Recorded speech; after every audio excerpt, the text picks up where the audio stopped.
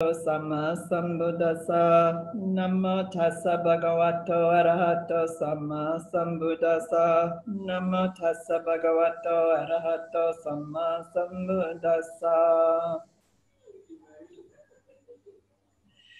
Thus I have heard on one occasion, the Blessed One was living at Savatthi in Jeta's Grove, Anathapindika's park.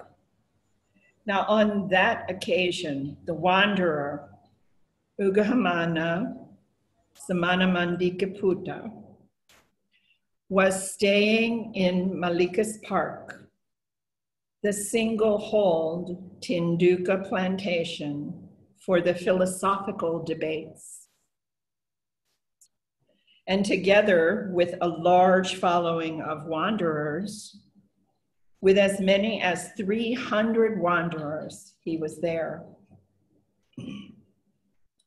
The carpenter Panjakanga went out from Savatthi at midday in order to see the Blessed One. But then he thought, it is not right to see the Blessed One. He is still in retreat. And it is not the right time to see the bhikkhus worthy of esteem, for they are also still in retreat, sitting for the day, is what he's talking about. And suppose I went to Malika's park, to the wanderer Ugamahana Samaṇamuṇḍika. And so he went to Malika's park to listen to the wanderer speak. Now, it was on that occasion that the wanderer, Ugamahana, was seated with a large assembly of wanderers who were making quite an uproar, loudly and noisily talking many kinds of pointless talk, such as talking about kings and robbers, ministers and armies, dangers and battles and food and drink, clothing and beds and garlands and perfumes, relatives and vehicles, towns and cities, countries, women and heroes, streets and wells, the dead, trifles, the origin of the world, the origin of the sea, whether things are so or not so. And the wanderer Ugamahana Samaṇamuṇḍika saw the carpenter Panjakanga. He was coming in the distance into the park, and seeing him, he quieted his own assembly thus. Sirs, he said, be quiet. Sirs, make no noise. Here comes the carpenter Panjakanga. He is a disciple of the recluse Gotama. He is one of the recluse Gotama's white-clothed lay disciples staying at Savatthi. These venerable ones like quiet. They are disciplined in their quiet. They commend quiet. Perhaps if he finds assembly a quiet one, he will think to join us. So the wanderers all became quiet. Now the carpenter Panjakanga, he went to the wanderer Ugamahana, and he exchanged greetings with him.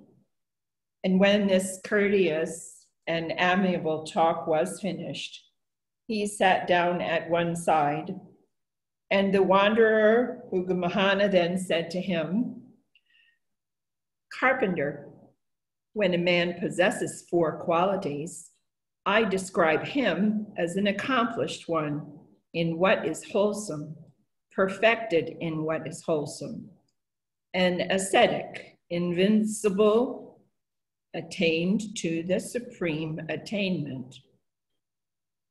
What are the 4? Here, he does no evil bodily actions. He utters no evil speech.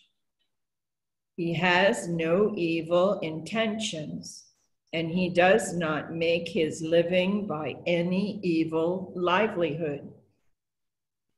So when a man possesses these four qualities, I describe him as accomplished in what is wholesome, perfected in what is wholesome, an ascetic, invincible, attained to the supreme attainment.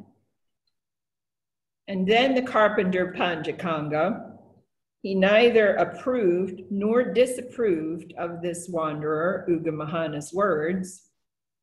And without doing either, he rose from his seat and he went away, thinking that I shall learn the meaning of this statement in the presence of the Blessed One. So this is a routine thing going on at the time the Buddha was teaching. And amongst the lay people would listen to various teachers, and then they would take the information of what they heard and go and report to the Buddha word for word what was said and ask him what it means to find out. They were finding out, is he teaching the same way as the Buddha's teaching, or is it different? If it is different, how is it different? And so the carpenter went to speak to the Buddha. So he went to the Blessed One, and after paying homage to him, he sat down at one side, and he reported to the Blessed One his entire conversation with the wanderer Ugamahana. And thereupon the Blessed One said, now if that were so, carpenter, what he said, if that were so, then a young tender infant lying prone is accomplished in what is wholesome, perfected in what is wholesome, an ascetic, invincible, attained to the supreme attainment, according to this wanderer Ugamahana's statement. For the young tender infant lying prone does not even have the notion of a body. So how should he do any evil bodily action beyond mere wriggling? And a young tender infant lying prone does not even have any notion of speech. So how should he utter evil speech beyond his mere whining? And a young tender infant lying prone does not even have the notion of any intention yet. So how should he have evil intentions beyond mere sulking? That young tender infant lying prone does not even have the notion of a livelihood. So how should he make his living by evil livelihood beyond being suckled at his mother's breast? If that were so, carpenter, then this young, tender infant lying prone, would be accomplished equally in what is wholesome and perfected in what is wholesome, and ascetic, invincible, attained to the supreme attainment, according to the wanderer Ugamahana's statement. And when a man possesses four qualities, carpenter, I describe him not as accomplished in what is wholesome or perfected in what is wholesome, or an ascetic who is invincible, attained to a supreme attainment, but as one who stands in the same category as the young, tender infant who is lying prone. What are the four? Here, he does no evil bodily actions. He utters no evil speech. He has no evil intentions. He does not make his living by an evil livelihood. And when a man possesses these four qualities, I describe him not as accomplished, but as one who stands in the same category as the young infant who is lying prone. The Buddha then continues to talk further about this. When a man possesses 10 qualities, carpenter, 10, I describe him as accomplished in what is wholesome, perfected in what is wholesome, and ascetic, invincible, attained to the supreme attainment. But first of all, I say, it must be understood thus.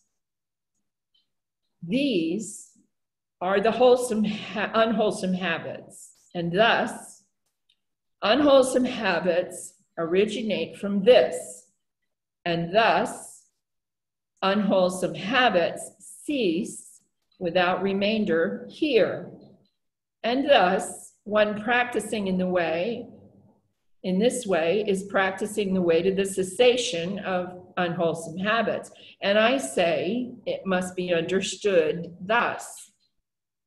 These are the wholesome habits, and thus wholesome habits originate from this. And thus wholesome habits will cease without remainder here. And thus one practicing in this way would be practicing in the way to the cessation of the cessation of wholesome habits. And I say that it must be understood thus. These are the unwholesome intentions. Thus the unwholesome intentions originate from this. And thus the unwholesome intentions cease without remainder here. And thus one practicing in this way is practicing the way to the cessation of unwholesome intentions. And then I say it must be understood thus.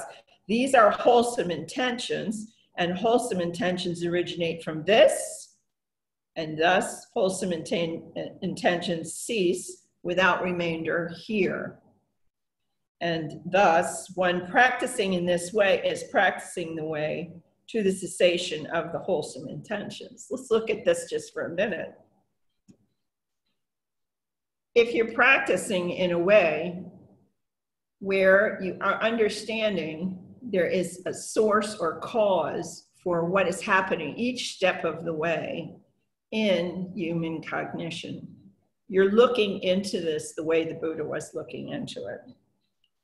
Now, he's really talking about the beginning of all this when we talk about how he presents it to the students that he's teaching.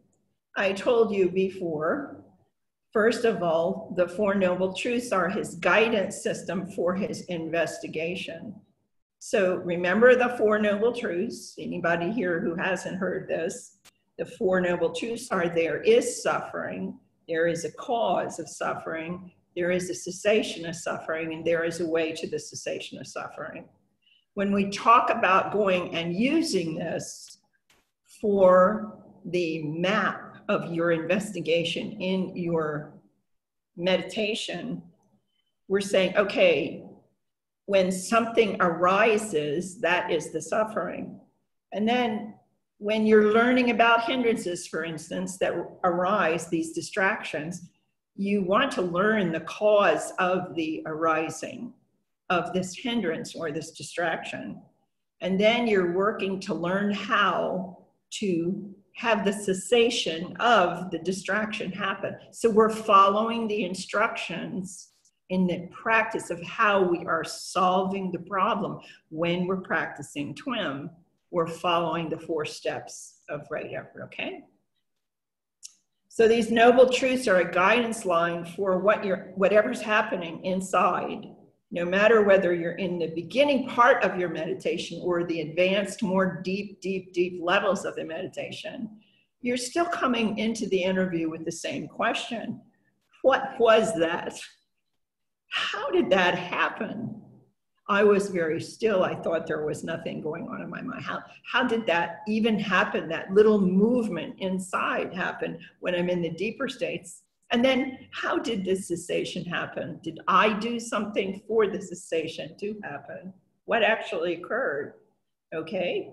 In the deeper states, when we're working very deeply, the practice itself is ingrained in us already. The mind has usually started to practice the 6 steps that are in the 6 R's, which is recognizing that an unwholesome distraction comes up and starts pulling our attention away. And then we release it. We relax, but mind is doing it. Release and relax, smile a little bit, and come back and keep watching inside what happens next. And it floats away, floats away.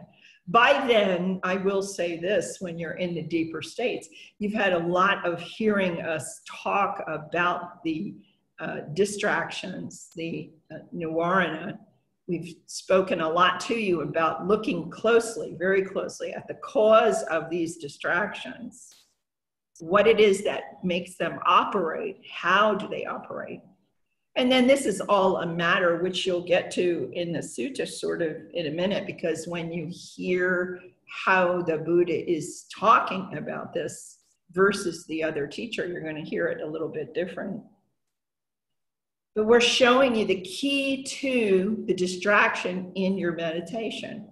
We don't want to hear about the dark night of the soul and that you're stuck with your distractions for 6 or 7 months. We don't want to hear it. The only reason you're stuck is because you are attempting to destroy them, annihilate them, eradicate them, suppress them, and subdue them. So I am trying to make them stop so I can do my meditation and I can proceed and make Nibbana happen. Oops, oops, doesn't happen, does it? Doesn't work. It doesn't work. So what was the opposite? The opposite was to learn what is it that's feeding that hindrance and what does it turn out to be? It turns out to be one of the primary pieces you have to learn in the process of learning the Dhamma. It has to do with anicca. Whatever arises passes away. And you know it's the suffering because it made you stop watching and got you uptight and you started watching the distraction. But the third part was anatta. The anatta is the opposite of the food of the hindrance. If I leave it alone and I don't concern myself or take it personally anymore, I have done something significant. I have stopped the supply line for the hindrances to come and bother you anymore. I have taken their food away and they will not come back. They'll stop coming back if I commit myself not to pay attention of the hindrances. What are these hindrances in relationship to life? And the hindrances in relationship to life can be the depression, falling into the depression, falling into grief and sadness, depression, and then not wanting to go anywhere, see anyone, do anything, because I just am engulfed in this. But is this attacking you? Do you believe? It comes down to, do you believe life is happening to you? Or have you discovered something the Buddha uncovered? Nothing is happening to you. Everything that is occurring is happening from you. Now, one student came to me one time and said, oh my gosh, that means it's all my fault. I'm to blame. It's all my fault. I said, no, you're looking at it the wrong way. It's not anybody's fault. It's all it is unveiling the secret of how things actually work. See, nothing is happening to you. If you understand everything is happening from you, what does that do? All of a sudden, you can say, I know a secret. Ha ha, I know a secret. I'm in charge. I am actually powerful. When I say that, when you're riding the bike, well, do it with your car. You're driving your car and something goes wrong. And it's very annoying. To women, it's very annoying. Most of us don't know what to do with the engine, right? And we try to fix it. We don't know what to do. Most women don't know what to do. And isn't it irritating when you have to go and get the guy to tow the car and you go to the garage, he opens up the hood and looks inside and he says, oh, well, that's just a matter of tuning this. And he takes some kind of tool like this and he goes in there and says, let me just do that for you. Bloop, bloop, bloop. And then you start the car now, and you start the car and it's fine. And you just had to pay $35 or $40 to tow the car and fix it. It's annoying. It's annoying. But it's just because you didn't know how it works. It was a very simple fix. It wasn't anything major. But he knew, because he knew the sound of the car and he knew how the car works and he knew how the engine sounds and he knows how when it's broken, it squeaks or it squeaks or it squawks or it goes like that. You know, and then that means which tool do I go one time and get $40. See? So it's quite funny, you know, we're so frustrated that way. The hindrances, I'm not being sacrilegious here, but they're not a big problem. If you will just pause and understand that you are powerful enough to fix this if you know how they work. And then the second piece is, do you understand the Buddha was probably the father of cognitive psychology and the father of neurocognitive science? Yeah, he was. In cognitive psychology, that means we look at everything happening that's going on, that's making us feel awful. It's not really making us feel it awful. It's the way that we're perceiving it. Yeah, it's the way that we're perceiving it. So we have a choice here, and this is the volition in Buddhism. Somebody said there's no choice in Buddhism. There's no free will. I said the point, you don't understand how this is all operating, but if you understand all of the pieces, you begin to understand the Buddha was showing you how to be the most powerful you could be and in charge more than anyone else, because we're going to show you how everything works. And you're the only one in a room of 100 people that know how stuff is really working. That makes you pretty powerful, doesn't it?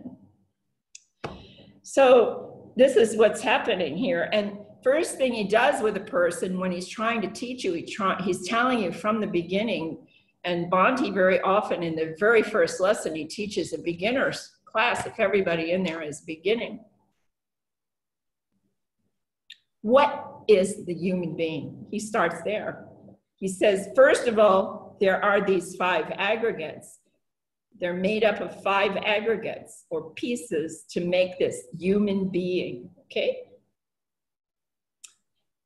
They have a body, feeling, perception, thoughts, and consciousness. That's the human being right there. Body, feeling, perception, thoughts, and consciousness. Body means from the top of your head to your toes. That's important. Well, how important is it? Someone said. Ananda went to the Buddha once. Ananda was his attendant. He says to the Buddha, Lord, where is the world? Where is the world? It was a simple question. What does the Buddha say? Does he get into a big sutta about it? No, he looks at Ananda, he says, the world exists between the top of your head and your feet.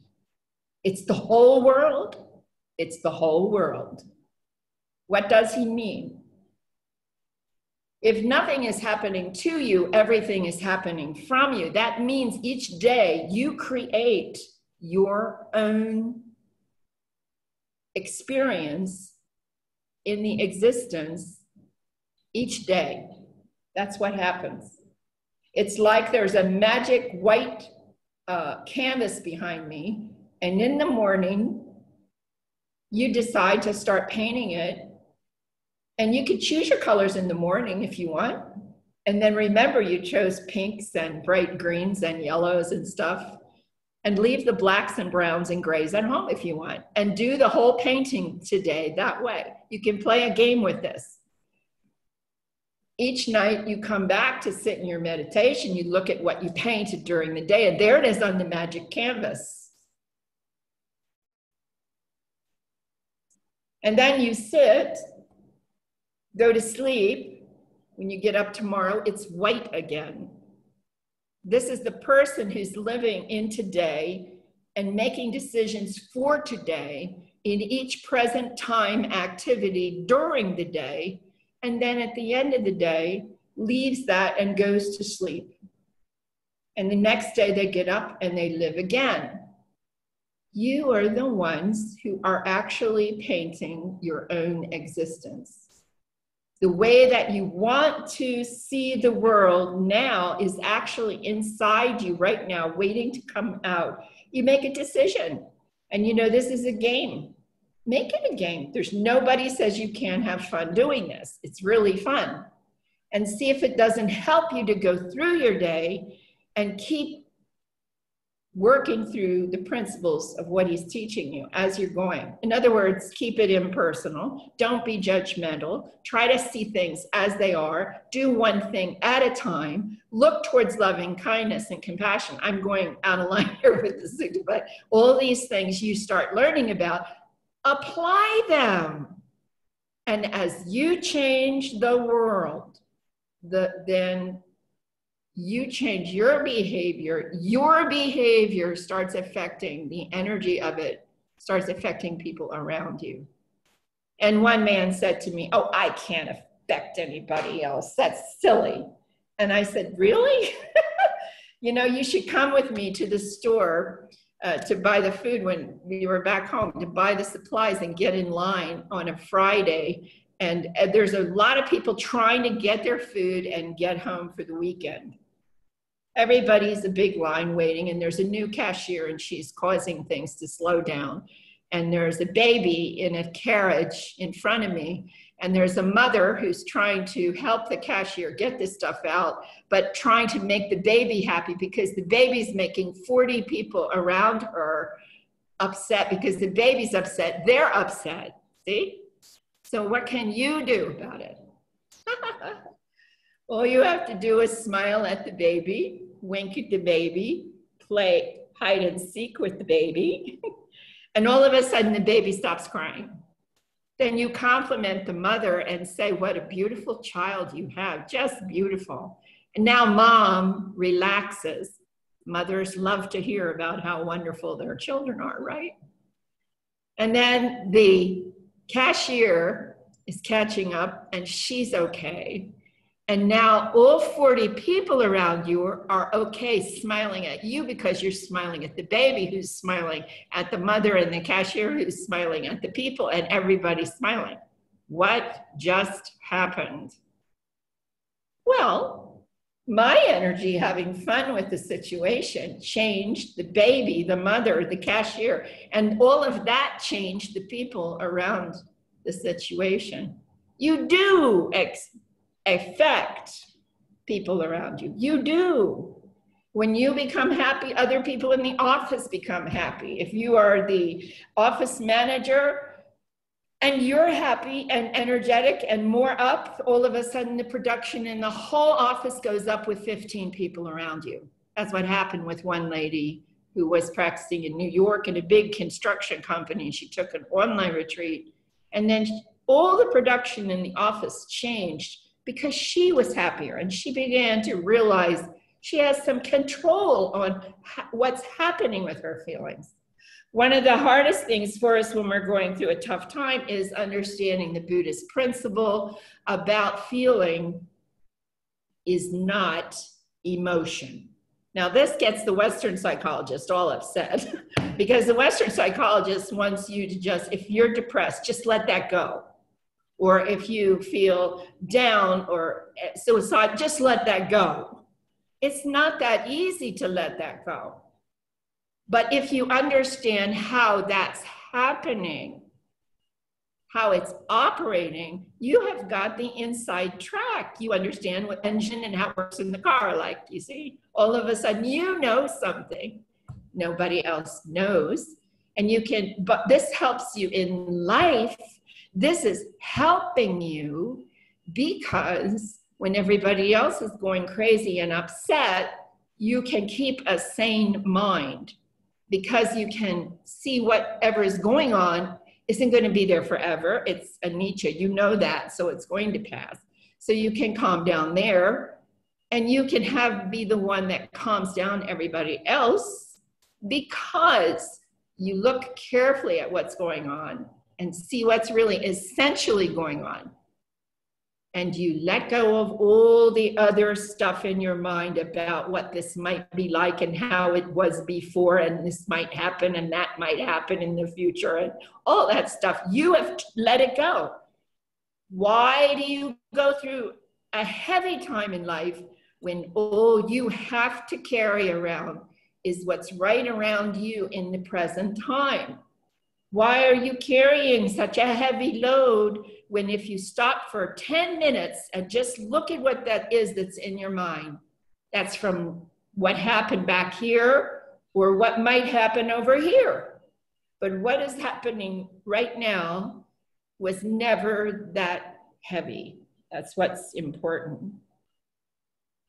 So he tells you there's 5 aggregates, and the body is from the head to the toe. Then he says to you, feeling. And all you need to know about feeling is that when a feeling arises, it's either pleasant or painful or neutral. Even 2 of them can take you as far as experiencing an opening in your mind, pleasant or painful, okay?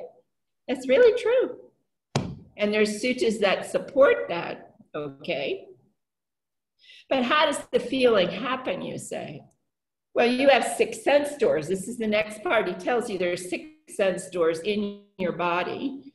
And 5 of those sense doors experience everything that happens outside of you. You see, you hear, you smell, you taste, and you touch with sensual touch, okay? You have a 6th one, which is mind inside your mind, okay? So how does this really work? Well, my eye sees this glass. My eye sees color and form first in the process of seeing. And then perception jumps in and says glass. So perception is a tiny piece that's involved with when I see this color and form. It flips it from color and form into an object with a name. If you want to get excited about this, you go visit a 2-year-old who's learning words really fast, and you watch how you got your dictionary in your head. That's how you got it. The children are learning the words really fast, yeah? It's fun to see the baby get to that point and go into the dictionary. So the eye sees color and form. Perception says glass. Each one of the sense doors uses the consciousness link in the link in dependent origination as the eye takes some of it for eye consciousness, ear consciousness, nose consciousness, tongue consciousness. It's different. You don't have tongue consciousness working in the eye. You don't have a nose consciousness working in the tongue. You don't have that. So you have these fields of consciousness. So the eye just sees the color and form. Perception says glass. The eye plus the color and the glass, what the sight is, and the consciousness makes contact happen. There's contact. We contact as condition of feeling arises, felt as pleasant or painful or neither painful nor pleasant. See? Now, once you have that, we can get a little bit of verse from the Chichaka Sutta tells us, if one welcomes it, delights in it, and remains holding to it when it comes up, then one is touched with lust. And if one doesn't want it and have anything to do with it, then that's the painful feeling, and that's touched with aversion. So here we have a pulling or a pushing feeling that you can relate to from heart and mind, how this is going on, okay? Okay. Then the next thing that happens is this craving occurs. Now, craving doesn't have to occur, but it will, it occurs. And it's happening because I like it and want it and move towards the attachment, or I don't like it, I don't want it, and I push away with aversion towards it, you see? Okay, so this is what's happening.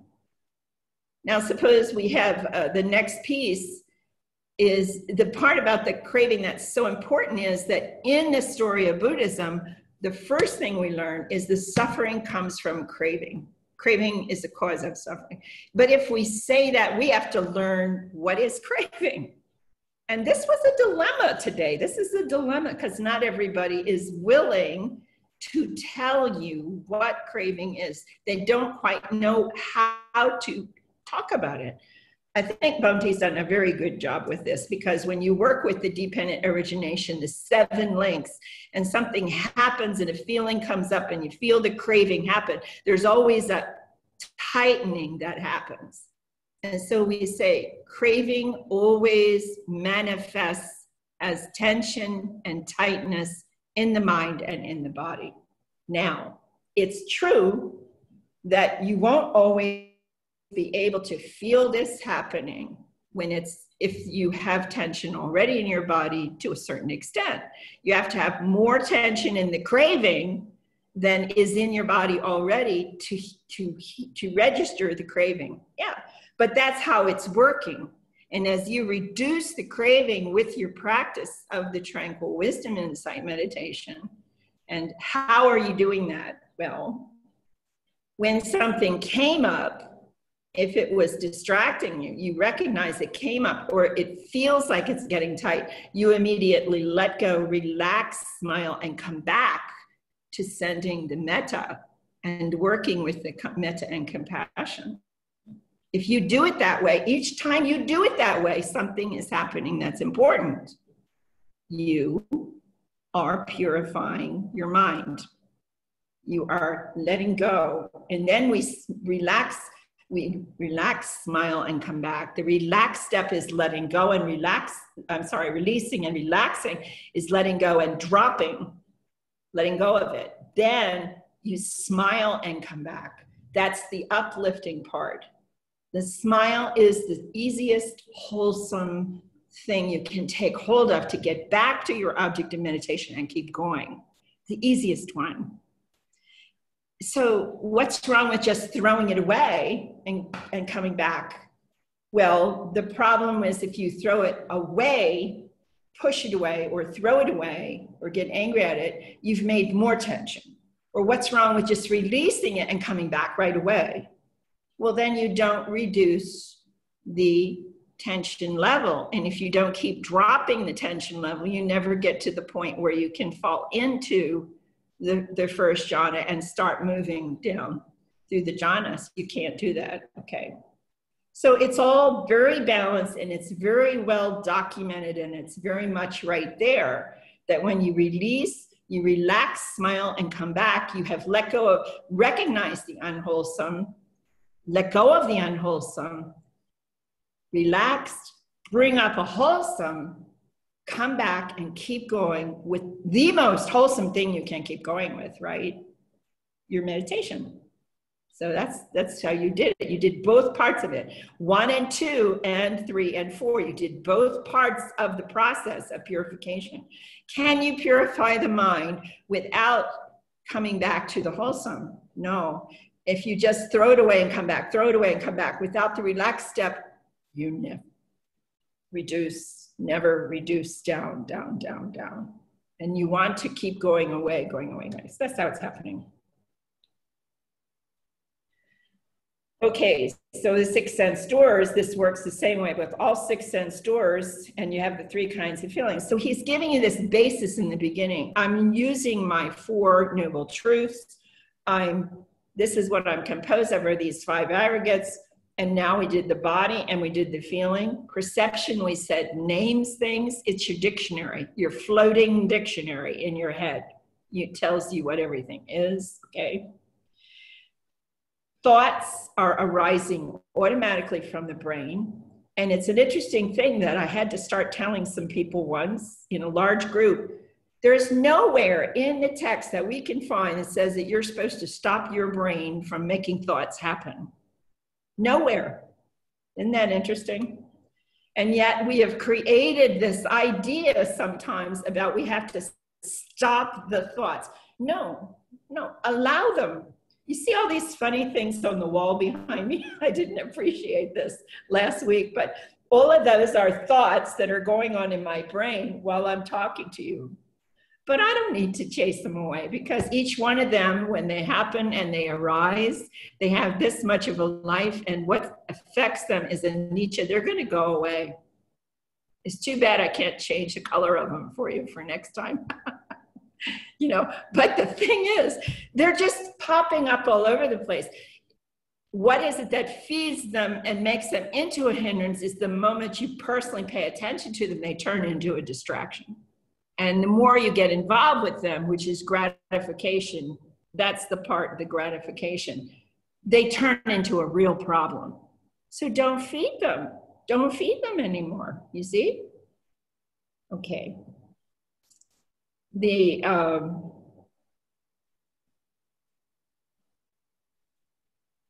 Let's go on with the sutta from here, and I want you to see, okay, we did the body, feeling, perception, thoughts, and the last one is consciousness. And consciousness is just simple to explain. It's like there's a big swimming pool inside you. And it has all the consciousness you need for your entire life, but it's a big swimming pool. When you say formations consciousness, you know, ignorance, formations consciousness, consciousness is a floating tank of consciousness, which then is nothing really there until it's activated through a sense door. Get it? Okay.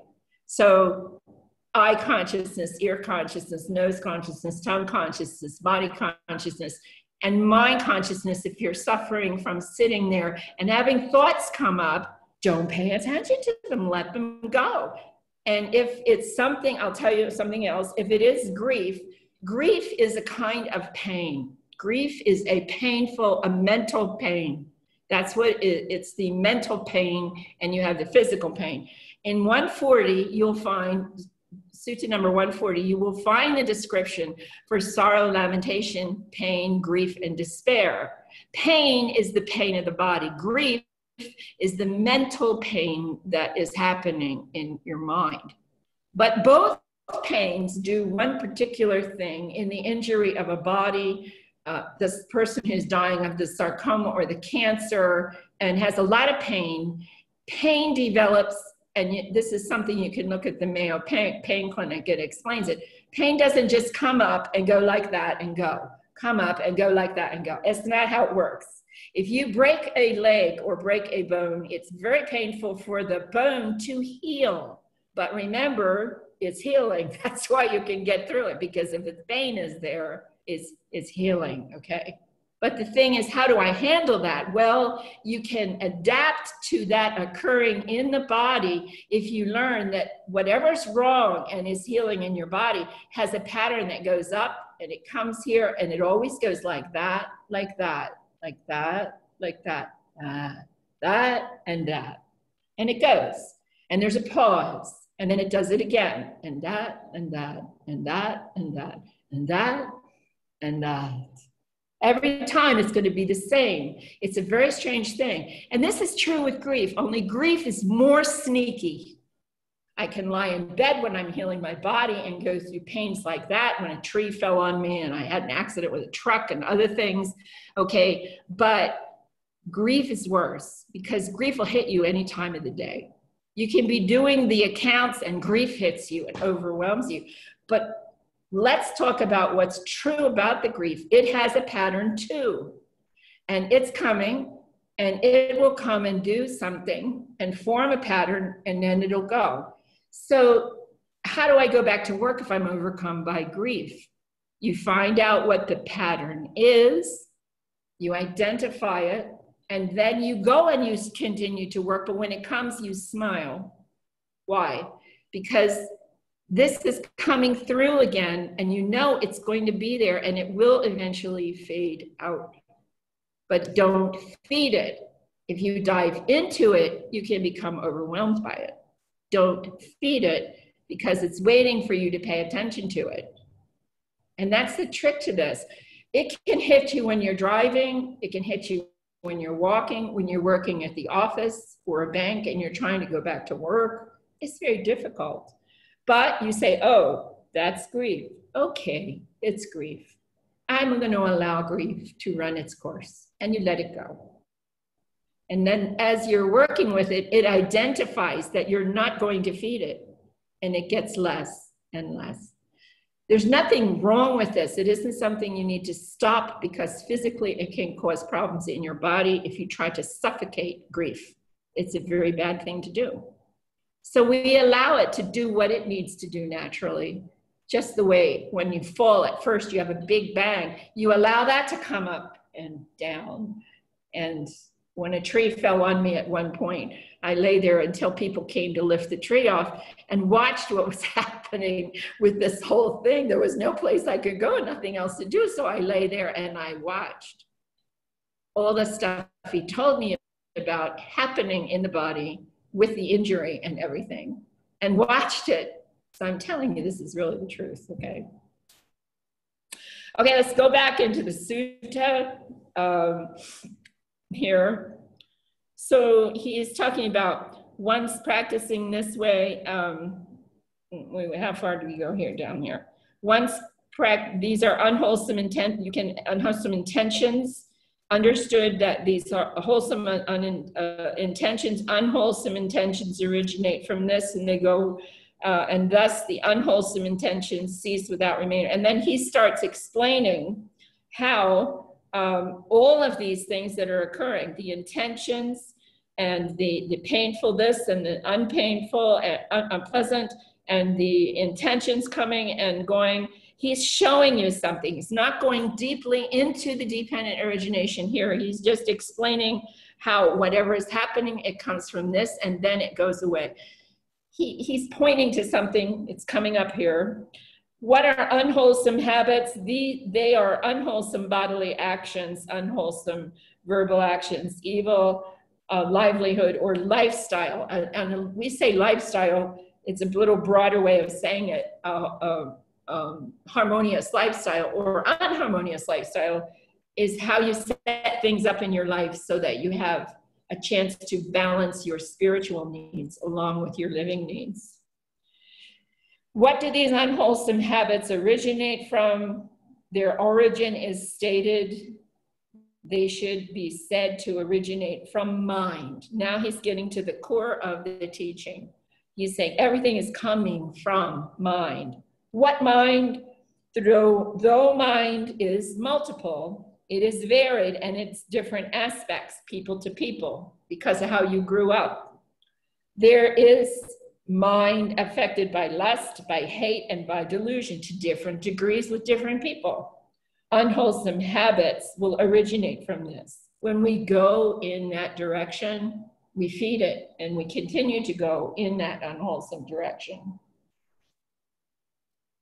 So the part that's interesting with Buddha Gautama is he's telling you information, that the knowledge that you have, to use it, not just to read it, learn it, go home and try and just live life, but to take it into life, and all the stuff he's telling you is affecting in the life. And where do these unwholesome habits cease without remainder? The cessation is stated here. A student abandons bodily misconduct, develops good bodily misconduct. How? By following the precepts. He sticks to his precepts. He abandons verbal misconduct, develops good verbal conduct. He abandons mental misconduct and develops good mental conduct. He abandons wrong lifestyle or livelihood, the occupation, and gains a living by right livelihood. The livelihood issue is to not be not to be involved with the poisons or killing or trafficking in human beings, okay, was the traditional way of explaining this. But the deeper meaning of it is to understand anything you're doing in life where you're feeling guilty about it, or the company's not honest and they're having a product they want you to sell. I had a student who was selling something. He knew perfectly well that the product was no good, but he was selling it to people. And he felt so guilty, he finally abandoned this and went to another firm and went to work. And then he was fine. He was fine. But it's when you're involved in something where you stumble across the company is breaking the precepts and breaking the rules and trying to profiteer on people for the wrong reasons. If you stay there, you're going to feel heavy. You're going to feel part of it. That's what happens. And we have to make a decision what we're going to do at that time. It is here that unwholesome habits will cease without remainder. Now, what happened in this paragraph that's interesting is that he's telling you, if this is there, then you go the opposite way. If this is happening, you give it up and go here. Each time, you see, you leave the unwholesome side, you go to the wholesome side. So now we're repeating the Dvaita Vitakka Sutta, okay, number 19, where before he was a Buddha, he's talking about wholesome thoughts and unwholesome thoughts. And I'll try living here for a few weeks. I'll try living here for a few weeks and I'll see how it goes. And if it doesn't go well, I'm going to live over here. And that was the wholesome side, went much better and worked much better. The interesting part about what the Buddha teaches is that he's testing everything. And there are suttas that will come across where he's telling you, if you don't test it, you should leave the camp, leave the school. I want you to ask questions and I want you to test everything. Because what is direct knowledge? He claims to be the one that is teaching by direct knowledge. That is knowing by seeing. So he teaches you a practice where you can know things for sure by seeing and experiencing them. Now this one has an interesting little slant because I was talking to 3 people once, a lawyer, a governor, a general, and a writer. There were 4 of them. And the judge, there was a judge and a lawyer. Yeah, judge, a lawyer, a doctor, and a painter. And the judge was the one who said, well, isn't it true all you really have to do is you should just go to an island unto yourself and stay there, and then you'll figure out everything. And I went like this, okay, but don't go to the island until you have the instructions. Okay, that's what we learned. We learned you might be the next Buddha and maybe you would figure it out if you went to an island by yourself. But don't let anybody tell you running away to the island and pushing the boat away and staying there by yourself away from the world is how you're going to figure it out. Unless you have the instructions. And now he comes into, Gautama comes into this part here. The Buddha says, okay, how does he practice the way to the cessation of the unwholesome habits? How does he do that? Here, now I'm going to change some of these words and I'll explain it to you in a minute. Here, the student awakens enthusiasm for the non-arising of the unarisen evil unwholesome states. He makes effort, arouses energy, exerts his mind, and he strives. Second, he awakens enthusiasm for the abandoning of the arisen, evil, unwholesome states. And he also makes effort, arouses energy, exerts his mind, and strives. Then, third step, he awakens enthusiasm for the continuance, non-disappearance, and strengthening and increase and fulfillment of the development of the arisen wholesome states. That's the third step.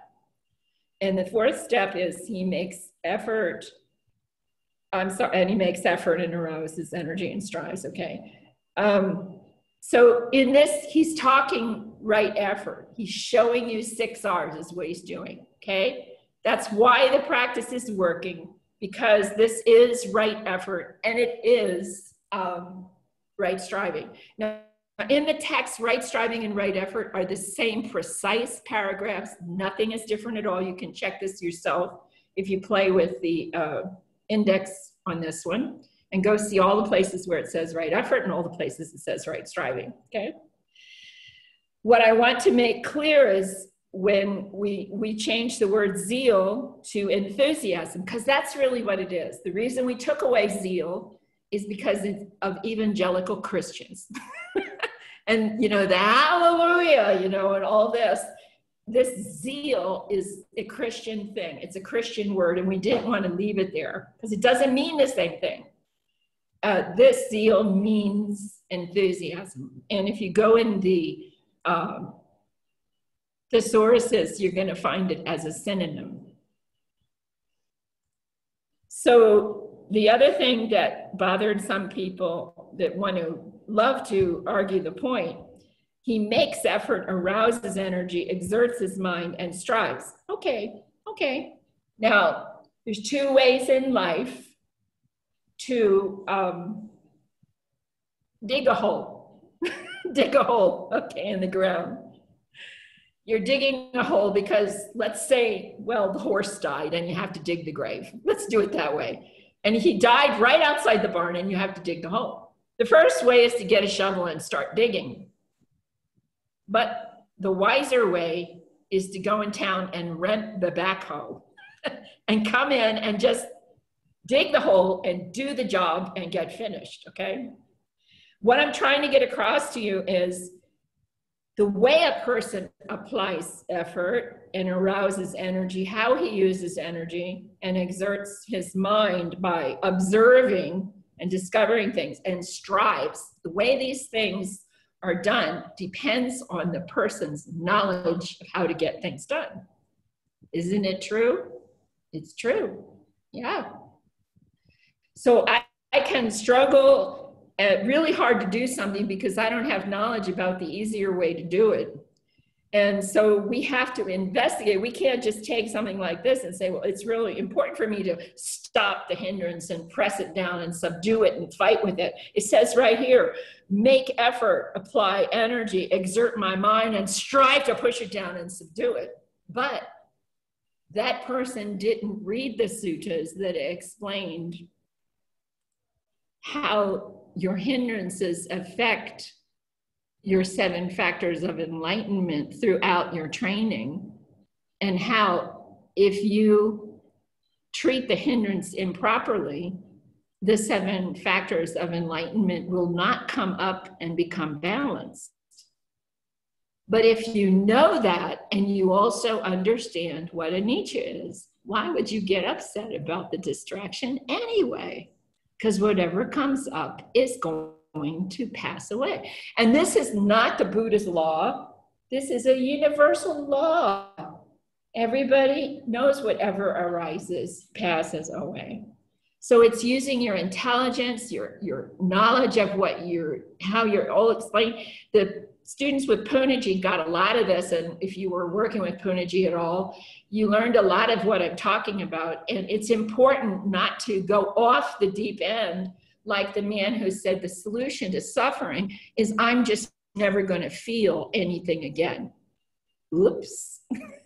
Oops. The human being is not going to stop feeling. That's a game, and you're going to get sick if you try to do that. That's just not, it's non-knowledge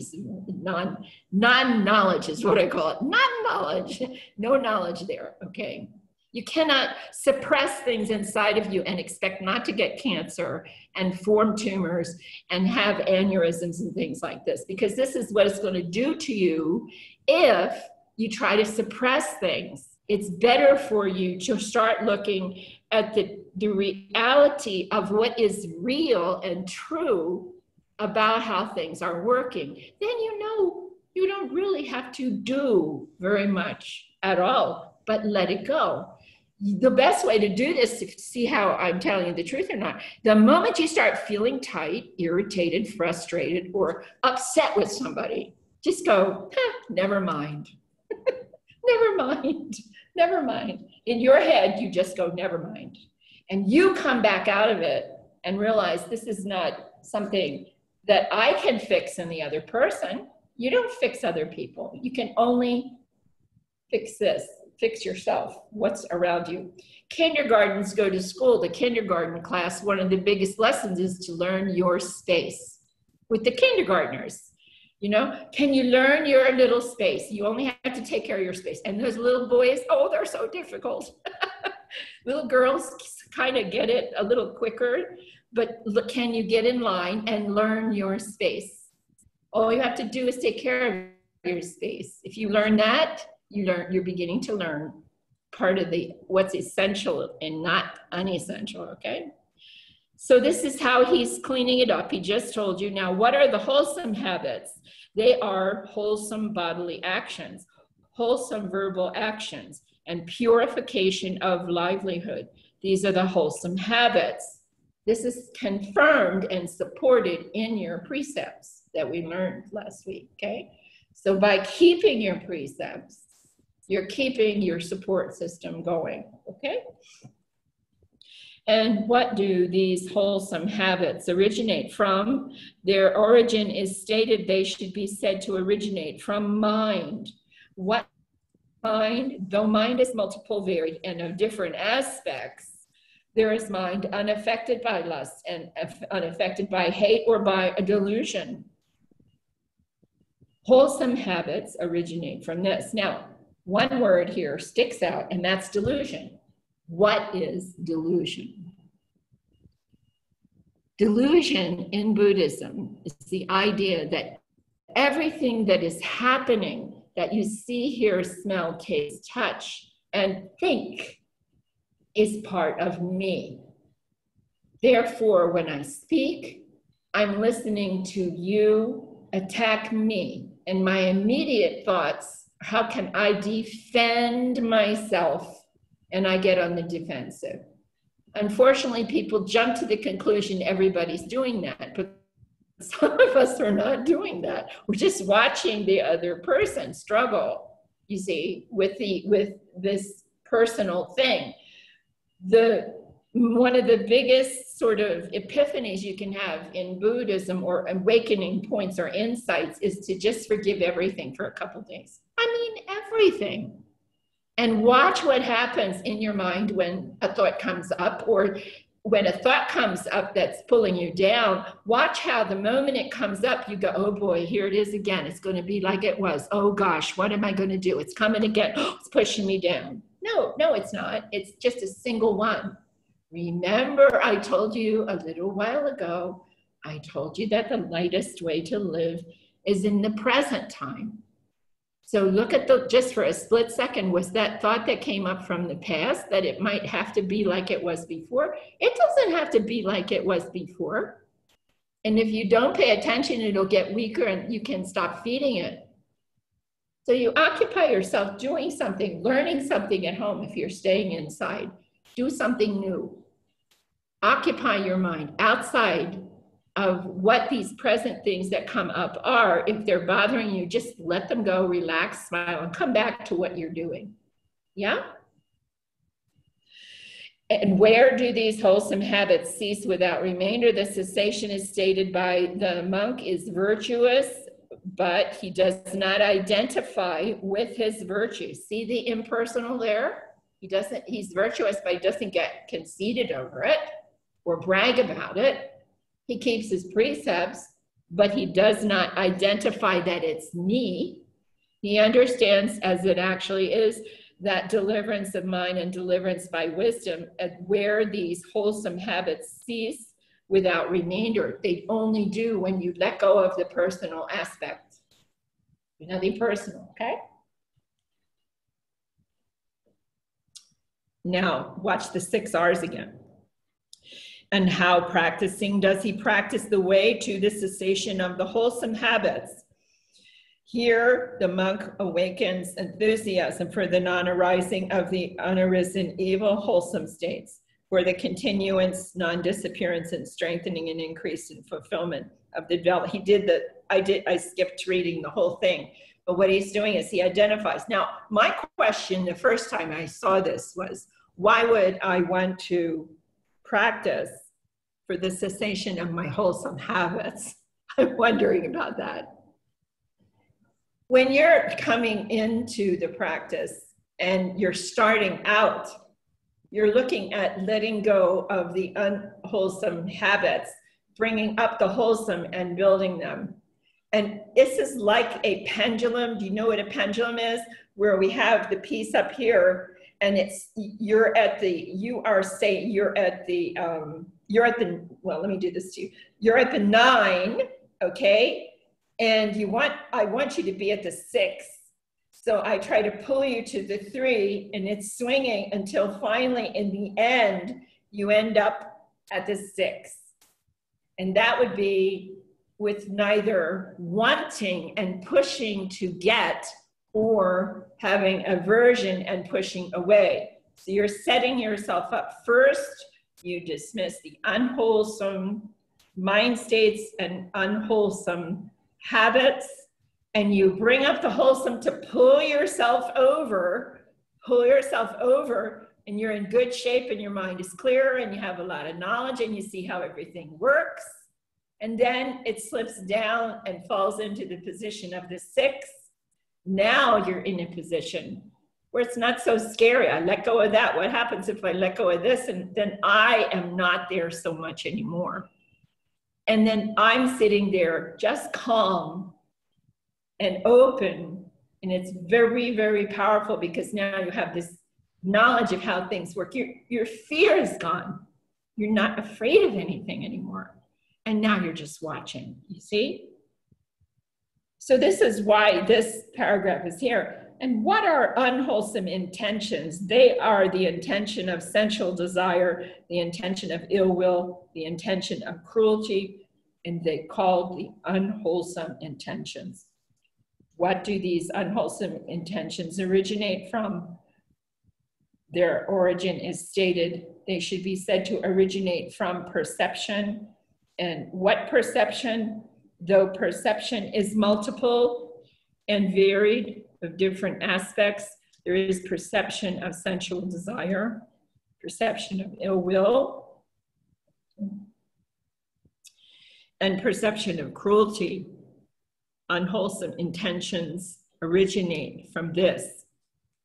And where do these unwholesome intentions cease without remainder? Their cessation is stated here, quite secluded from sensual pleasures, secluded from unwholesome states. The student enters upon and abides in the first jhana, which is accompanied by thinking and examining thought with joy and happiness born of seclusion. It is here that the unwholesome intentions cease without remainder. Now, in that case, I changed a couple words because long time ago, we watched people. We were going many, many retreats, you know. It make me sit in the front. I say, you know, when you say applied and sustained thought, nobody knows what you're talking about. And they're going, But if I say thinking and examining thoughts, everybody goes, oh, okay, fine. So we told Bhikkhu Bodhi what we were doing. We went to New York and we had a talk with him about it. He sticks with this because, you know, you have to remember who he wrote for in the beginning. He didn't write for us. He wrote for the academics. All this is done in the academic field. So sometimes they use words the average person doesn't compute the right way. And the way we change words, we don't change meaning. What we change is we go to the thesaurus and find a synonym and test it out with people for a few hundred students and watch what happens and how do they respond to it. The other place is rapture and pleasure born of seclusion. Rapture is not what's really, it's joy, and it's an internal infusion of joy through the whole body. But if you get into rapture again, it's a Christian word and gets misconstrued. And then pleasure born of seclusion, it's happiness. born of seclusion. Because each time you stop practicing, what is Buddhist happiness? Buddhist happiness is in inner contentment. It is not the happiness we have in normal, conventional reality. It's a different kind of happiness. It's an inner contentment. What is the contentment? The contentment is the knowledge you've attained and understand. It makes you very contented because you know how something operates and you watch it and you see it, and then you know it. And how practicing does he practice the way of cessation of unwholesome intentions and so forth, awakens the enthusiasm, non-arising and unarisen evil, unwholesome states. And then he does the 4 steps of right effort again. They're cutting down these paragraphs, so you don't have to read so much. You're doing all 4 of the steps. And you know, in 6 R's, we have the 6 steps to complete the 4 steps. It's kind of funny. Okay, so you recognize the unwholesome, release the unwholesome, relax the mind, bring up the wholesome, keep the wholesome going, return to the object of meditation and keep it going. So there's 6 little pieces that actually complete the real thing is there's nothing wrong with the instructions that are in the text. The problem is understanding the instructions correctly, and then all of a sudden they start working. So there's nothing that's wrong. We don't dispute anything about where people go with this, but until you break down some of these words, a great deal of the problem has been looking in English and trying to talk about it in as English as a second language, teachers trying to tell English speakers what this means. It doesn't work real well. But we're not proficient in Pali, and there's this whole dilemma of some of the Pali cannot be translated into English conceptual words, and it's true, it's true. So he tells you how to let it go. And what are the wholesome intentions? They are intentions of renunciation, intentions of non-ill will, intentions of non-cruelty. What is non-ill will? That's loving kindness. What is non-cruelty? That is compassion. So whenever you see non-ill will, it's another way of saying metta, and non-cruelty is the other way of saying compassion. These are the wholesome intentions. What do these wholesome intentions originate from? Their origination is stated. They should be said to originate from perception, how you perceive it and you see it.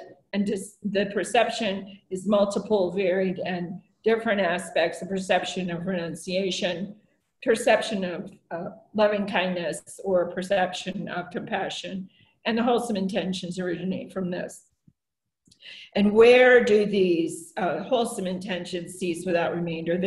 Their cessation is stated that here, with the stilling of the thinking and examining thought, the student enters upon and abides in the 2nd jhana, which has self-confidence and unification of mind without thinking and examining thoughts, with joy and happiness born of, I always say, born of productive concentration. The concentration word is the glut. It is the, oh my goodness. It is the mud hole, the place you get stuck where you're getting your tire and you can't get out. Too much concentration will not get you there. Too little concentration will not allow you to see. And the interesting part about this, I'm going to throw this in, is when I went to the Visuddhimagga to check this out. In the section in the Visuddhimagga, if you have a copy of it, you look at the first page description on concentration, you're going to find the translation says you're trying to develop a productive level of concentration. The only trouble with that is when you turn the page. You turn the page and you start reading what it is they're saying concentration is, which contradicts what productive concentration is.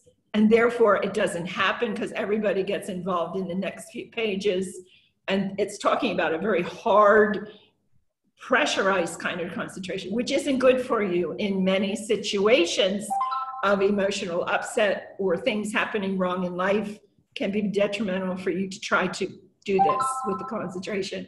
But the gentle approach to solving problems, such as grief, or sometimes the PTSD victim and things like that, very gently working with them with the Brahma Viharas first, and then letting them go into breath later if they want to, is very effective because it's very gentle and it doesn't demand this kind of thing, you see? So where do, we said that part, and how practicing does he practice the way of cessation? And he repeats it, he repeats the 6 R's again. Now, Carpenter, when a man possesses, what 10 qualities do I describe as accomplished in what is wholesome, perfected is in what is wholesome, and the ascetic is invincible and attained to the supreme attainment. The monk possesses the right view, we say harmonious perspective, and the right view is that things should be taken impersonally. And you can talk about this any way you want to get there, but when you say right view, unless you understand how this was tested and how it works, you have to practice not taking anything personally to understand how much easier it is when you just go through life and just don't take anything personally. You just have to see for yourself. And then it talks about okay, so you have the harmonious perspective. I'm sorry, where did I go here? I lost my place.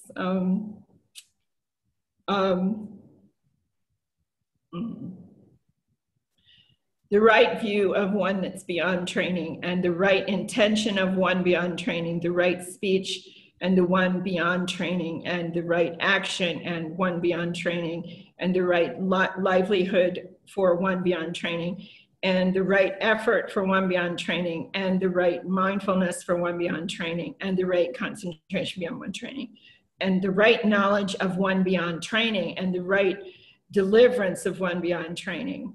And when a student possesses these 10 qualities, I will describe him as accomplished in what is wholesome, perfected in what is wholesome, and ascetic who is invincible, attained to the supreme attainment. He set himself up so he can go through all the way to the supermundane Nibbana experience. You see, this is what he's talking about. So of course we'll say harmonious perspective, and then we'll say harmonious imaging in your mind. That's imaging in your mind. They've used harmonious thought, right thought, and they've used right intention, but we say harmonious imaging in your mind. The pictures you keep in your mind.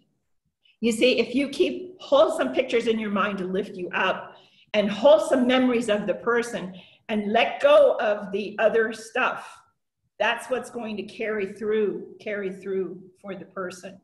If you grab onto this or take anything personally, oh, this was my fault, everything's my fault, it's the blame and everything else, then it's a real pull down in the whole situation. And it's, you know, the other part of it is with, you know, my mother she had cancer also, and when she was breaking down, and the demand she put on my sister and everything was driving my sister crazy, you know. And what happened was we went in to help her with the situation, but the whole thing was she was grabbing hold of all the bad stuff. My sister was just grabbing hold of the bad stuff and suffering like unbelievably. You thought you had no choice. But look at this now. I gave you choices today, didn't I? I gave you choice to look in the direction of the uplifted things that are in your mind, and to choose the wholesome over the unwholesome, to let it go, relax, smile, and come back. Smile, laugh at the brain. The brain is taking a game on you and playing games with you by presenting stuff to see what you'll do with it. And so if you have the knowledge of if I feed it, it will get worse and it will get stronger and then it will stay there longer, then why are we feeding it anymore? But we do these things. Everybody does these things. But you have to play with this as if you're in a laboratory to understand this whole experience.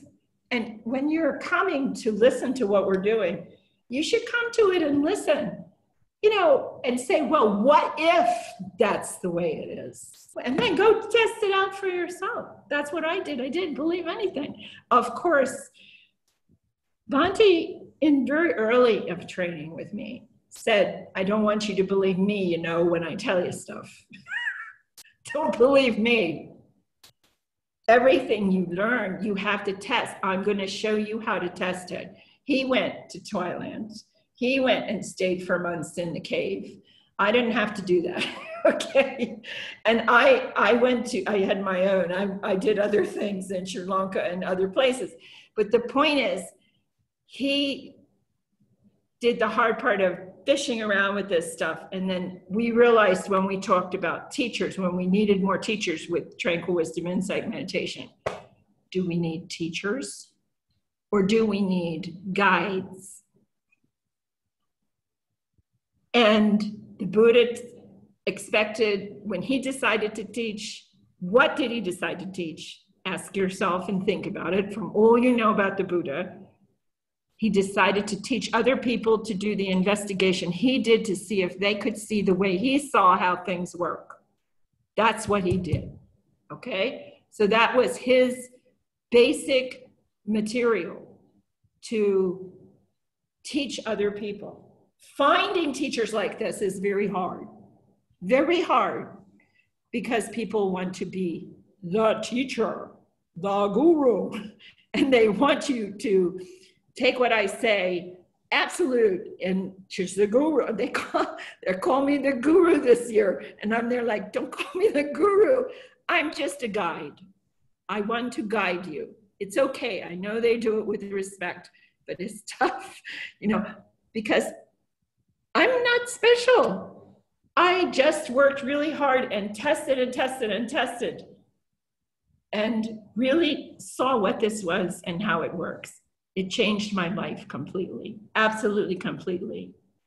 Must have, I'm still doing it, and it's 20 years. Yeah, so, and it's still fun, and I still get letters from people. Oh, they say, it's real. And I can remember when I told Bhante that on the mountain. I knocked on his door one day. I came out of the forest after working and sitting, and I came back early, and I said, I had tears in my eyes. I said, I thought it was just meditation. But this stuff is real. And he really did this.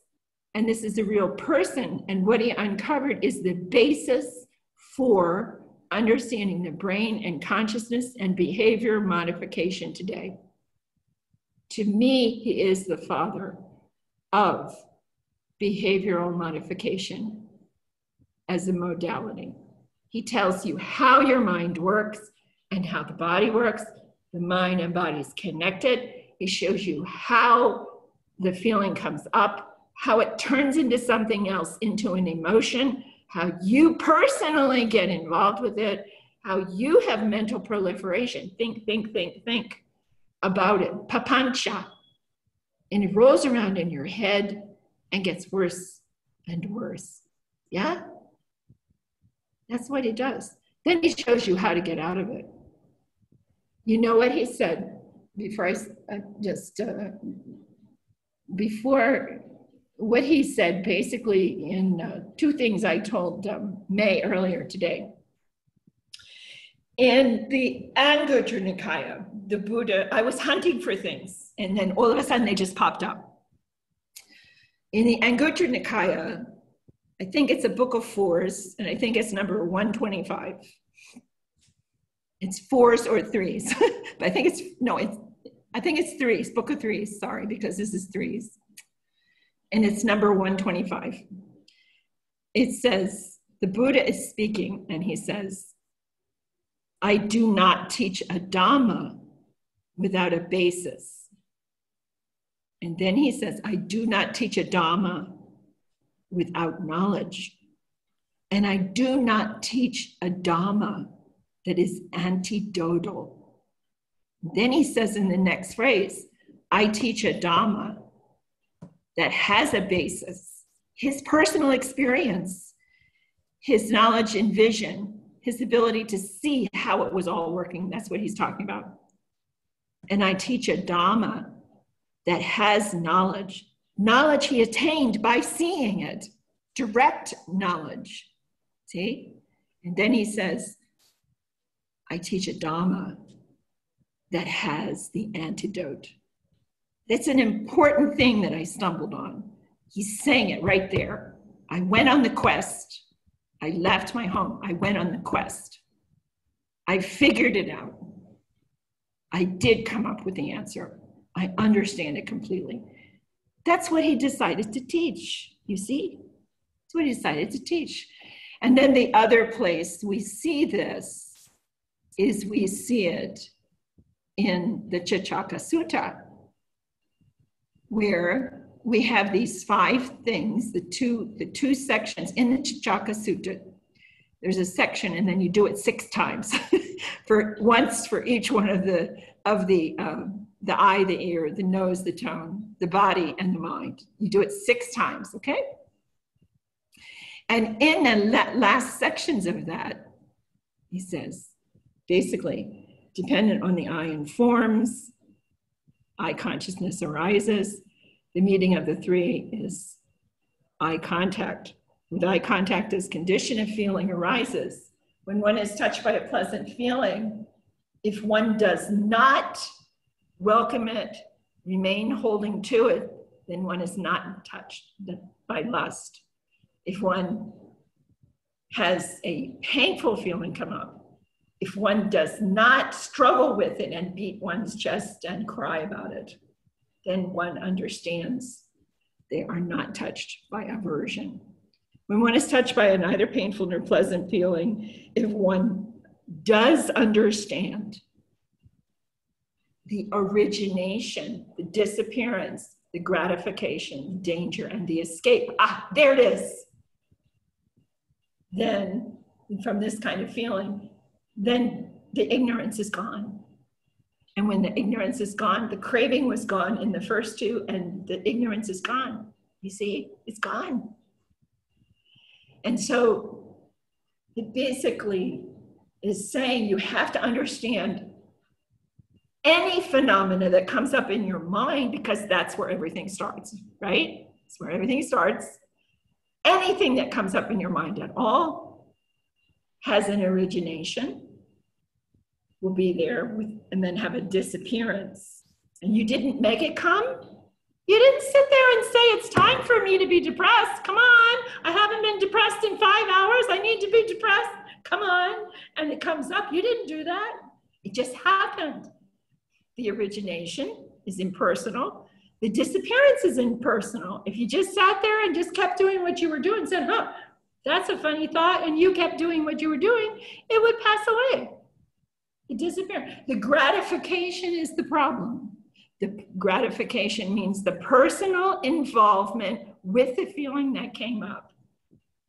And if the personal involvement, if I get involved with it, oh, I like it, I want it, I've got to have it, boy, I can't do anything until I get it, or, oh, I don't like this, it's going to be another bad night, this is going to happen, oh, look at this.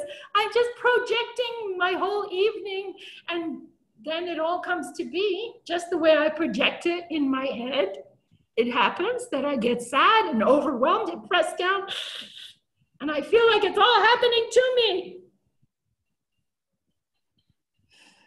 It's not, it's happening from you, from your inside, your translation of it. So the origination, the disappearance, the gratification, the danger. What's the danger of getting involved in it? That's an easy one.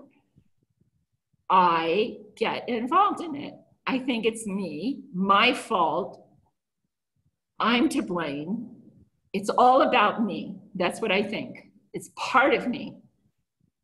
Okay, that's the danger. And you lose the present time. That's the biggest danger. You can't stay in the present time.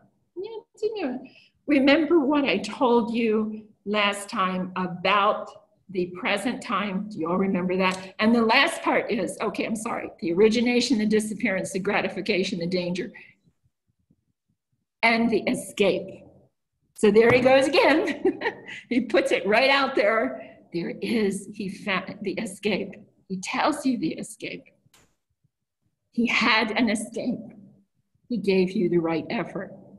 And we lost it. Just because of modern dictionaries and modern cultural ideas, we turned effort into hard work and seriousness. And I have to make things happen. Effort is something you persevere and don't give up and all that. Well, I'm not saying you shouldn't pay attention to that, but that's a superficial definition of the word. Those last three pieces in the path, the last three pieces are really important. First one is the right effort, right effort, and then right mindfulness and concentration. Okay, we say harmonious observation. We say harmonious practice for right effort. We say harmonious observation, because we know what we're doing. He gave you an electron microscope. He's showing you how to even watch arising consciousnesses one at a time. You can do that too.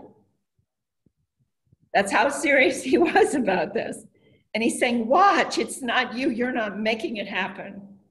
It's impersonal. And then he says, concentration, but collectedness of mind, gentle collectedness of mind. And I'll go so far as not getting rid of the word concentration. I'm willing to say productive concentration so that I can watch and see how everything works. That's what I'm talking about, see? Okay. So here we are, the origination, the disappearance, the gratification, the danger, and the escape from all phenomena that arises in your mind. And everything, intention starts here of what I'm going to say and what I'm going to do. So it's starting at the top, trickling down. So I want to go over just the one thing, because I've had several people ask me about this week. And can I share screen, Bhante Dhamma Gavesi? Yeah? Yes.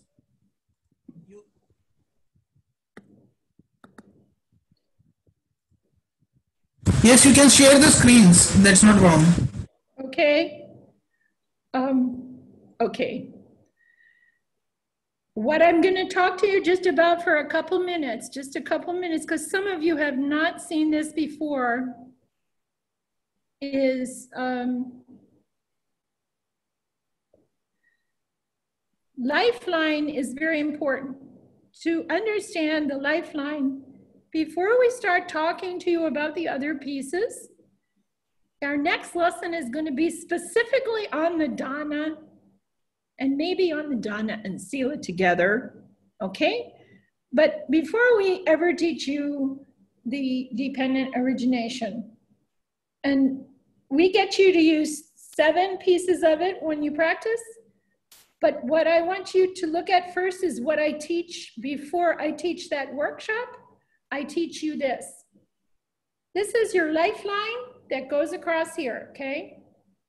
And this is you, depending on how old you are. You know, you're right here. And you're moving along in your life the whole time in this direction. See? Down the lifeline. Okay. As you're moving along, you have to stop a moment and you have to say to yourself, back here is the past, and you have 2 words you need to define. Over here is the future. Okay?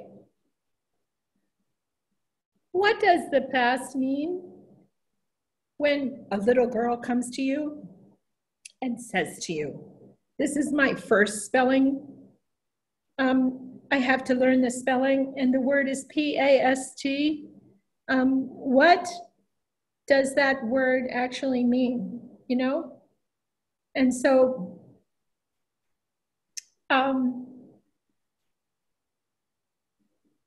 why don't you tell me, May, just tell me, play with me a minute. What does past mean? What does past mean? You can make your microphone come on. What does the past mean? Something that's happened that's not gonna happen again. Okay, it's already happened, all right? And it's not going to happen. Well, you don't know if it's going to happen again, but it's already happened, just the past. Well, what else does it mean? It can't happen. It can't happen the same way again. You say no, right? It can't happen the same way again, right? So the big one we come up with when we ask people to tell us what the past means, it's already happened. Already happened. It's past. It's done. It's fixed in time.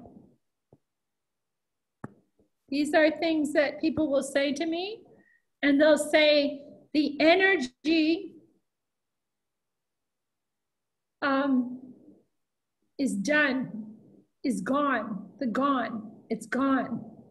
The energy of that past event, like this back here, it's already done, it's over, it's gone, it's already happened, and it's fixed in time. We agree? Yeah? Okay. Now, try again. Tell me what the word future means.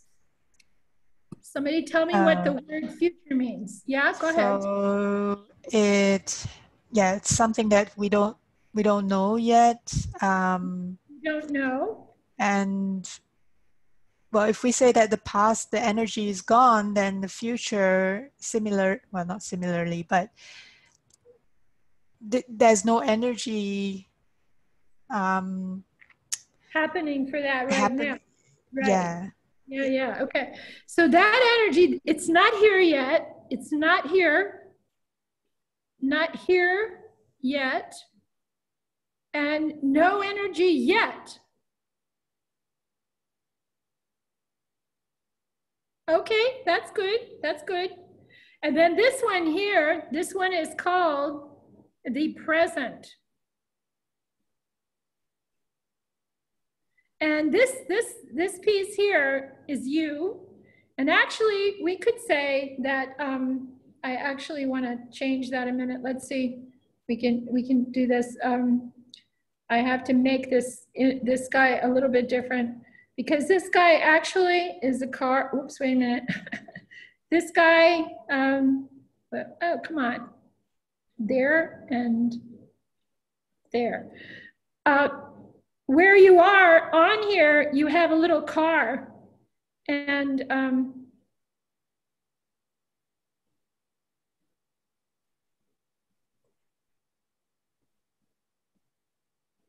see, you have a little car. Here's your lights, little window, okay. So you're actually, looks like you're going the other way, but that's okay. I'm not a good drawer. But what I want to show you is you're going this way along life's road, okay? That's where you're going. And the present time is real interesting, because what's in the past is done, it's fixed in time. And the little girl might say, can I change it? And you say, no, you can't change it. Can I shape it different? No, you can't shape. Can I paint it a different color? No, it already happened. See? And the future, you can't tell me what it is? No, I can't tell you. I don't know, because we're not there yet. It could be anything. Your future actually looks like this now. With quantum physics, your future looks like this. You don't know where you're going, because what's happening in your life right now, whatever you do here, determines where you go here. Or do you go there? Or do you go there? What you do in the present moment dictates what happens in the future. Yeah? That's what we know is true. So you're in the present, and what we know about the present is what you think and ponder on. That determines the inclination of your mind. Well, that's interesting. So what you think and ponder on, that is what determines what you're going to do in the future. Yeah?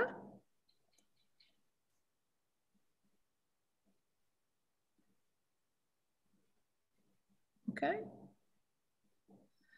So in order, are you going to smile in the future? Or are you going to frown in the future? What you decide. Because the truth is you're very powerful and you are the one that is going to decide what's going to happen in the future.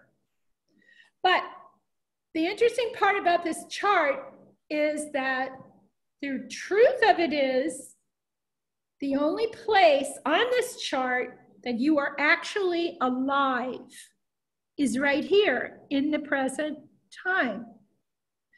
And when we look up the word in the dictionary for alive, you're going to find something in the definition about life continuum.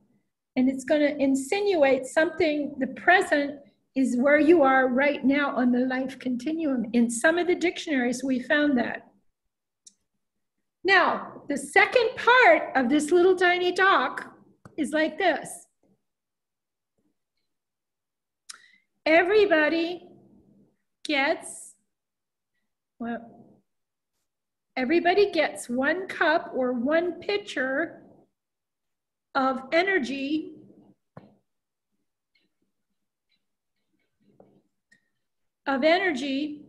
to use each day.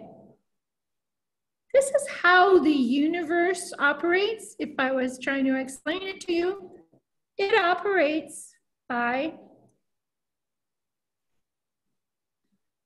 1 cup of energy each day. You are fully in charge of this energy.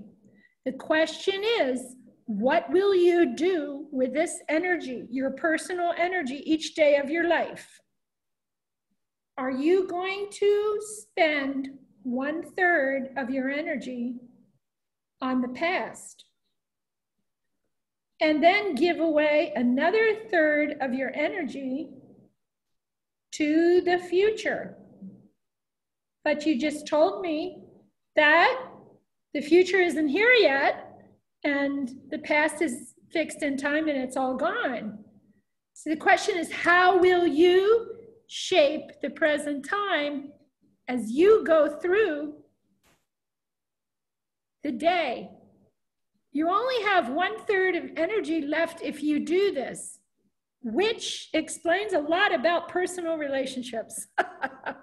Because when the husband comes home and he walks through the door and he's totally exhausted and he wants the kids to be quiet and the dog to go away and he doesn't want to talk, he doesn't want to do anything but rest, that's because he spent his energy the wrong way that day, okay? And he probably gave it away to the future and past thoughts, worries about the future. Right now, a lot of people have worries about the future and it can just take them over. And then the past, they get upset about the past, and there's 2 diseases. One disease is called, the disease of the past is I should have, I could have, I would have done this if only. Wow. So it's called shoulda, coulda, woulda-itis. It's a serious infection in the brain. And this means itis in medical terminology. Itis means irritation of the shoulda, coulda, woulda part of your brain. You're always thinking about what I should have done, what I would have done, what I could have done, but that's past. It's back here. These things happen behind you. Now, one thing about this car that's going along is it has a trunk. See, a trunk. I can't do very well with that, but it has a trunk. And the question is, are you going to take all these things from the past and are you going to collect them and put them in the trunk and carry them with you and expect the car to be able to run smoothly?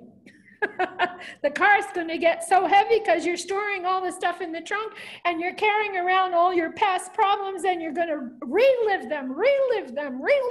But you can't change them because we said they're fixed in time, they're done. They can't be changed. You can't do anything about them. You can learn from them. What we can learn from them is we should get them out of the trunk and not do that anymore. Okay, that's what we should learn. Then the other one is the future. If you take the future, okay, and start worrying about it, oh, you know, I got this one thought is this thought about what I'm going to do here, and then what I'm going to do there, what I'm going to do there. And you put all of these in the front seat with you, and you keep thinking about them, and now there's no place for you to sit when you're driving. You're going to be very uncomfortable on the ride. It's very bad. But if you just pay attention to the present time, and you let these other things go, you let them go, and just let the future come as it may. And you can plan for the future, you can work out a plan, but don't get stuck with all of this. Don't get stuck with that, okay? Just take care of, just take care of the present. And if you do that, tomorrow when you get up, you're going to have a whole entire glass full of pink energy. Pink's my favorite color. Pink energy. And you're going to have the whole thing to yourself for the present to do what you have to do, but you're only going to have to do it one step at a time. So this is the little drawing. And one guy at the Veterans Administration, he got all excited about this. He said, I'm going to make coffee cups and I'm going to give it to the people at the Veterans Administration. And it shows, are you going to keep your energy for one day, or are you going to give a third of it to the past, a third of it to the future, and try and live with only a third for the present? No. They're going to, other side of the cup, it says present like this, present. On the other side of the cup is a picture like that down the cup. Only the present, I'm going to live in the present. Not heavy, simple way to relieve yourself, simple way to look at this whole thing and think about, I only have to carry around with me what's in the present time as you go through the day. So what is the past really? When we're working in life, we should keep in mind that the past is, technically, when you're at lunch, you have a past from the morning. So don't drag your morning into lunchtime, and remember, that's a new present time, right? And when you go home at night, you don't have to work through your mind all over again what happened in the morning and at lunchtime. Now you're in the evening. One guy wrote me a letter and he said, the solution to this is when you come home. You walk in, he was strange. He says, I walk in the house and I hang up my coat on the coat rack. And when I hang up my coat, I hang up everything from the morning and afternoon. And then I come into my house, my hat is put on the rack and I hang up my coat and I'm here right now. And man, he changed his whole life. That was his little simile. And he said, everybody needs a coat rack in the hallway. And everybody needs to remember when you hang up your coat, That's hanging up your morning, hanging up the afternoon, and then all you have is the evening. So you can be happy and you can do things. So we have choice. There definitely is choice. And the choice is the word volition. They say, they use that word. And our volition is, the Europeans said, the truth will set you free. That's very famous in the philosophical circles of Europe, right? So what does the Buddhist say?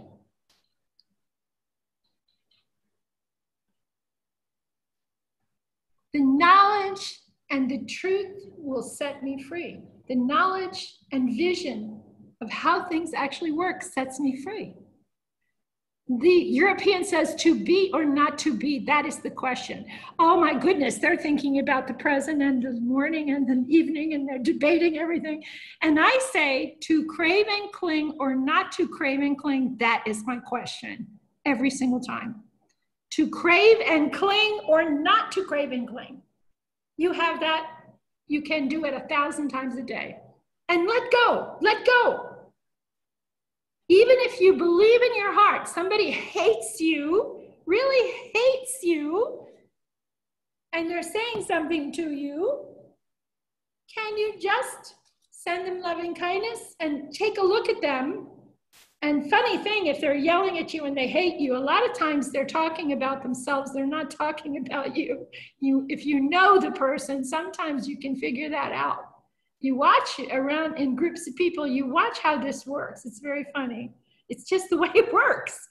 They're actually frustrated with themselves, and so they tell you, oh, you get me so angry because you don't remember and you don't do things on time and this and blah, blah, blah, all that stuff.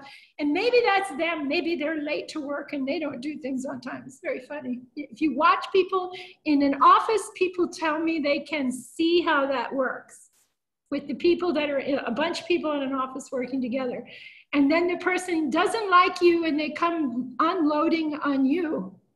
And they're actually talking about themselves. The best suggestion you can make to them is kind of just smile to yourself and wait until they're done and say, okay, yeah, I get it. You want to go get some coffee and donuts, or do you want to go get some ice cream? Yeah, do you want to? And let it go, let it go. So that's a lesson for today. Do you have any questions? We got about 5 minutes left. If you have a question from the sutta, or you want to write a question, you can. This sutta gave us a look at how he was using the heart. Yeah? Yeah, I have a question. Mm-hmm. This was, we learned the Eightfold Path. In this sutta, it says 10 virtues. So this is the addition of 2 more. No, he had 10 pieces. He said the path was his reason. I knew somebody was going to do that. It's funny. The 10 pieces, and did I get to that in my notes? I don't know if I got to my notes or not. It's winding around the 8 pieces. I might have to write you on this because I think it's going to take me a little time to put the 10 pieces together. It's near the end.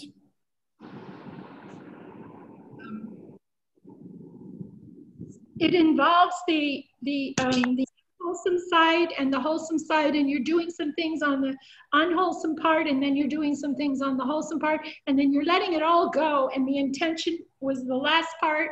So you had these 4 pieces and 4 pieces, and the pieces for the intent. I'll write it out for you after we're finished, and I'll send it to you in an email. I know it's kind of hard to see it because it's not like Chunky where it gave you a whole list, where the 12 pieces are right there, or 128 with the hindrances. But there are 10 pieces. I was struggling with that earlier because I'm there, where are the 10 pieces, But the 10 pieces are here.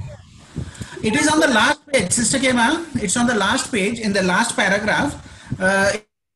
It is like Eightfold Path, knowledge of one beyond training and right deliverance. Oh, good work. So what he did was he look at the last paragraph. So it says, it says right intention and then right speech for the right speech. And then it says right action, right livelihood. Then it says right effort. And then where are we? Right concentration, right mindfulness and right concentration. That's 8, okay? And then he says right knowledge of one beyond training and right deliverance of one beyond training. So it's right knowledge at the end and right deliverance. Add that to the Eightfold Path. That's your 10 pieces. So that's what he's telling you. You have to learn how this whole thing is operating, and how we talked about how you let go of it, let go of the whole thing, and let go and let go and let go. And you're using the 6 R's to do it. You're using the solution is for abandoning it is the 6 R's every time. That's your answer. You have to, and take our harmonious ones, and use it in place of right. I read it to you just now, but you would say to gain your harmonious, okay, let's do it. Gain your harmonious perspective, your harmonious imaging, your harmonious communication, the harmonious movement of mind's attention, harmonious movement of mind's attention is operating correctly, the harmonious livelihood, the harmonious practice, which is right effort, the harmonious observation, and then the harmonious level of concentration or harmonious collectedness, whichever way you want to look at it. Some people, really get upset if you don't keep that word concentration. It's very funny. So harmonious lifestyle, harmonious livelihood is harmonious lifestyle. That's right, harmonious lifestyle, right.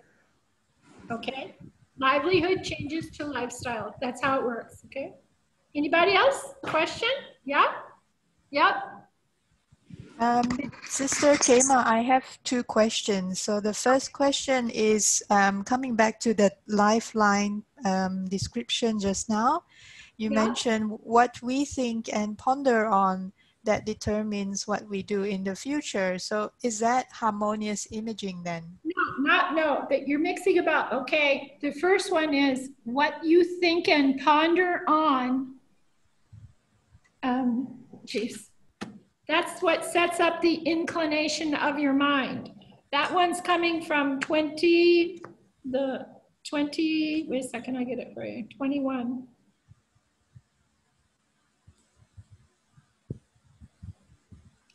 No, right, 20.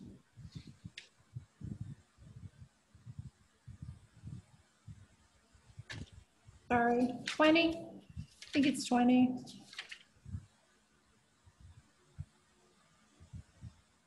What you think and ponder on, that becomes the inclination of your mind. And you see, if everything starts with mind, the inclination of mind is the direction the mind is leaning in. So you're attempting to make it lean in the wholesome direction, to pull yourself away from the unwholesome, and then end up with just total, complete balance and equanimity at the 6 in the end. So you're living naturally using the wholesome of everything. But you see this one, the sutta that we did, if you notice something about it, the way it's stating at the end, ascetic, invincible, an ascetic who is invincible attains to the supreme attainment. When he reaches the supreme attainment at the very end, you're letting go of everything, but you're still alive, and you're still, and this is a funny thing, how this is really a fun talk to talk about how people have changed what happens to the person who's the Arahat. Sister Kim, would this come under right view or kind of perspective, or the right thoughts or imaging? Harmonious imaging, it's intention. the inclination of your mind, the intention, the images you hold in your mind are all pure, all clear. When I say that they get mixed up about arahatship, sometime one guy said, well, the Buddha, he was gone. I said, what do you mean he was gone? Well, he became an arahat, he disappeared. I said, well, then what happened to the 45 years he was teaching? I was like, wait, what happened here? And he said, well, when you're an arahat, I mean, there's nothing left of you. It's like, no. He's getting mixed up with what happens when the body of the Buddha is gone. He's mixing it up with the story of the sandcastle and how the sandcastle is on the seashore. And the arahat when the arahat passes away, the body is finished like a wet log on the side of the road. It's useless. The body's gone. He can never come back and make the castle again. Like when the water comes up from the ocean and it washes that sandcastle away that you and I built, you can never put it back together again the same exact way it was, ever again. It's gone. That's the arahatship, the end of the arahatship and fruition.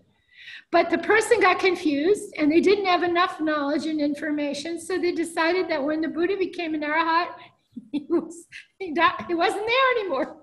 And I said, well, then how did he teach all this? And he says, oh, people made it up. Who knows? I don't know. The guy didn't really understand what was happening. The other thing is, if the Buddha was an arahat, how could he ever smile? Now, the arahat will not smile this way, but the arahat was obviously smiling a lot at the humor of life. Trust me on this. The smile that is now let me point this out, was on the Buddha statues that they made, always had a smile. But now when I was in Texas, 6 or 8 years ago, I was in Texas at a place talking about Buddhism, and they had a picture of a Buddha in a hallway who looked like, if I didn't know better, I would have said he was so sad as the devil, he just didn't have horns, you know. And it was in a Christian church in a hallway. And the thing was, the guy looked so sad. He was devastatingly sad. And I'm there like, no. We are the happy ones. And the thing of it is, when you ask yourself, how did the monks get well, someday I'll show you that, but how did the monks get the botanical gardens away from the kings so that the monks could stay in the big botanical gardens? Like if you're in Malaysia, imagine the king giving us the botanical garden in Kuala Lumpur for 500 monks to go stay and camp there for 3 months for the rains retreat. How did that happen? What is it that possessed the king to give this garden to the Buddha and all his monks when the people of the city were there and they were going to walk through and see these monks? And the story is right there in one of the suttas. It's right there. And it tells you exactly what happened and why King Pasenadi gave this big botanical garden to the monks, and they came there for like 17 years, I think it was, altogether during the 45 years. They were 17 years they spent rains retreat there. But why did he allow it? These are ascetics, and it tells you the story. And you know, the thing about it is they were smiling when they were walking, when they were talking. Humor, clean, good-natured humor, like children have simple humor. There's humor. I don't know any of the older monks that don't have a sense of humor when you get to know them. I've known many of these monks, the Burmese and Thai and you know, Chinese monks and stuff. They have a sense of humor. You know, the ones that were very old, I didn't know they would, and they did. Now, sometimes today, it's like, I'm a monk. I am not going to smile. No matter what, I will not smile. It's like, why not? It's not, why not? It's fine, you know? So what is the danger in the smiling? Or is the danger in clinging, craving and clinging the smile? You see, and if you have no craving and clinging left, you can still smile. I was giving an example of this one big teacher, and he walked down a path and he saw an orchid opening perfectly and came back and told another monk, when you go down the path to sit today, noticed the orchid. It's there, and it opened because everybody was watching it. It came out, and it's beautiful, and it's just delightful. If you smell it, it's just delightful. But he wasn't holding on to it. He was just pointing out the fact the orchid opened. Stop and see it, you know, because then it's gone. So you see it, and then it's gone. We grew up holding on to everything. Now we have somebody saying, you don't have to hold on to it. Enjoy the present time. Enjoy the present time. Don't get caught with the present moment. That's silly. It's a cliche. Maybe it's possible for the arahat with 10 fruitions, maybe so. But the point is, that's just silly. Look at your watch. Can you stay in the moment? Try staying in the second. Watch your second hand. And wait a minute, wait a minute, wait a minute. Or you can go, oh, there goes, there goes, there goes, there goes. Can you stay in a second? Of course not. It's a cliche. It's a fun thing we say in Buddhism. And in your practice, we can watch arising. When I say you can learn to watch arising consciousness, you can, but you have to develop the observation skill to the level where it can observe this. The brain doesn't stop and get slower. We checked that. So it's still producing what goes on in the function of your body, but it doesn't stop firing. You don't stop firing your brain until it turns off in sensation and then turns back on. That's about the only time that happens. But what I'm trying to say is that you can watch this because your observation becomes so sharp that you can see the little sparks coming up and like that, coming up and down, up and down. When you get to certain levels, you can actually watch it going fire, fire, fire. What is that? As it's going across, the little thing jumping like that is basically a different consciousness is coming up. It's there and now it goes away. It comes up and then it's there and it goes away. You're watching anicca, origination, and the disappearance of it that happens. She has a second question also. Yeah. Okay. Second question. Go ahead. Yes, thank you, Bhante. Actually, the second. Go ahead. The second question is related to the first question on harmonious imaging. So Bhante sometimes mentioned in his talks that the entire Eightfold Path is in the 6 R's, or yeah. So which part, I'm curious, which part of the 6 R's is harmonious imaging? Is it certain steps or is it the whole of it? And if it's certain steps, then can we pay close attention to those steps? Because that's related to what we chart in our lifeline. No, it's like the pieces of an engine and you just run it. It just starts running automatically through, okay? When you start to try to break it down, it reminds me of the woman who was in London and she felt that she could be totally enlightened if she could just see all 12 links in dependent origination. We tried to explain she didn't need to be doing that. And she should take the 7 links and work with them instead. And then eventually she might see the formations, consciousness, mentality, materiality. Those would be able to see later. And that's about the way it works. But in this case, like with the, if I sent you a little card to put together from the bookstore, they have these little model cars, and I got one and I sent it to you to put together. And your favorite part was, say the tailgate, or it was the windshield, or it was the steering wheel in the car. Okay. Should we just concentrate on the steering wheel and be able to drive the car? No.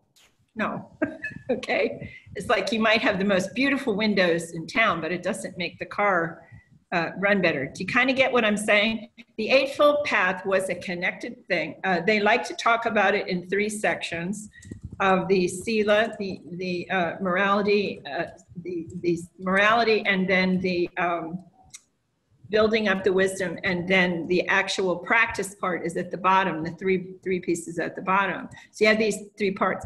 But in the original suttas, it only brought that up lightly. It's showing you pieces.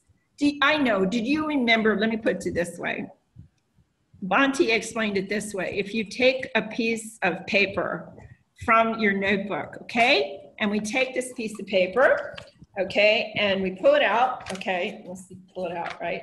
Oops, I'm going to pull it out, right? Okay, so I pull this out, and I'm going to fold this paper, and I'm going to make this paper into a fan, okay? Now I'm going to make it into an 8-fold path. So I'm taking the paper and I'm folding it in half. I'm going to fold it in half again, like that. I'm going to fold it in half again, like this. Let's always remember this about the 8-fold path, because it's very, very important. This 8-fold path does not help to get you to where you want to go unless you have all of the 8 folds in it operating. Okay, so now we take it apart and we make it, fold it this way so that they'll open. Okay, and then when we open this up, we have this now. I'm at a big meeting and I forgot my fan. So I'm having this, and I just made a fan that is actually large enough for me to make wind, and I can now fan myself and I can feel the air, okay? But when we start dissecting the 8-fold path and sort of flippantly saying, okay, 3 of these pieces had to do with Sila. Oh, okay, so we don't need them anymore because they were Sila, and we learned that. So we're going to take that off and say, Sila, we learned at home. Okay, now I take my little fan, and something is wrong because there's not enough left to make any air. I have to go like this because there's nothing left. And then we might decide, well, those other pieces, we're going to take those 2 out, and we're only going to keep our practice people, our only practice part. But see, the problem is that all of those pieces were supporting these practice pieces. And if we take those pieces away and we're not activating them, working those through at the same time, much of it might, like for instance, Sila, once you learn it and you're practicing it all the time, becomes pretty automatic, doesn't it? So you don't have to think about all that much, but you still should be saying your precepts to remind yourself. But you see, now I can't get any air. It's hopeless. I can, it's my ear. Yeah, there I can cool my ear, and that's all. So this idea of saying Sila is something we don't have to worry about is not quite right. Because when we look at how we were talking about the first ones, we were saying, this first one is very important. The harmonious perspective is adopting the anatta perspective. Next time we come, I'll write it down right now in my book, but next time that we come, we'll take the 8-fold path and we'll put it on a chart, okay? And we will look at the 8-fold path to see how it works as a structure supporting, see? It's kind of like the precepts and hindrances. If we teach the precepts to you growing up and we don't talk to you about the hindrances, I noticed in Sri Lanka, until you're about 9 years old, and then we start talking to you about the hindrances because we start teaching you the meditation at about 9 years old in the Sunday school. Then we're going to talk to you about the distractions. But that's kind of a mistake because we just took those 2 subjects and we didn't teach them together. Because the truth is that the precepts are like an umbrella. And if you open up the umbrella, you're underneath it, underneath the umbrella. And then the hindrances come to attack you. If you're keeping your precepts, they can't get in. But if you have a hole in the umbrella and or you don't keep the precepts, the hindrances are just pounding you and bothering you all the time. So you have to work on understanding that the hindrances and precepts are interrelated. Look at your precepts, write down the 5 precepts, and then cross one out and say, I broke that. Beside the precepts, write the hindrances. Tell me what's going to happen if you cancel one of those precepts. Look at each one of the hindrances and tell me what's going to come up. And they come up not just one for one, but if you kill something, for instance, like you did it intentionally, what happens is you feel guilt, restlessness, guilt, and the restlessness, guilt, and remorse comes up. Also, when you go to work, you start feeling guilty, you'll get sloth and torpor and start getting a sleepy mind at school, and you won't want to participate in the classes. And then you start not paying attention. You see what I'm saying? So these, and then there's one of them is, first of all, you had hatred when you did it. So that one is going to keep popping up in your mind. I really hated, that's why I did that.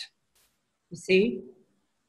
So you have to, these things are all functional. Remember that these groups and everything, they're all functional. And so when you start looking at how they apply into situations in life, and you go away, I used to have the students go away and come back in Sunday school and tell me what they did this week and how did they use their precepts.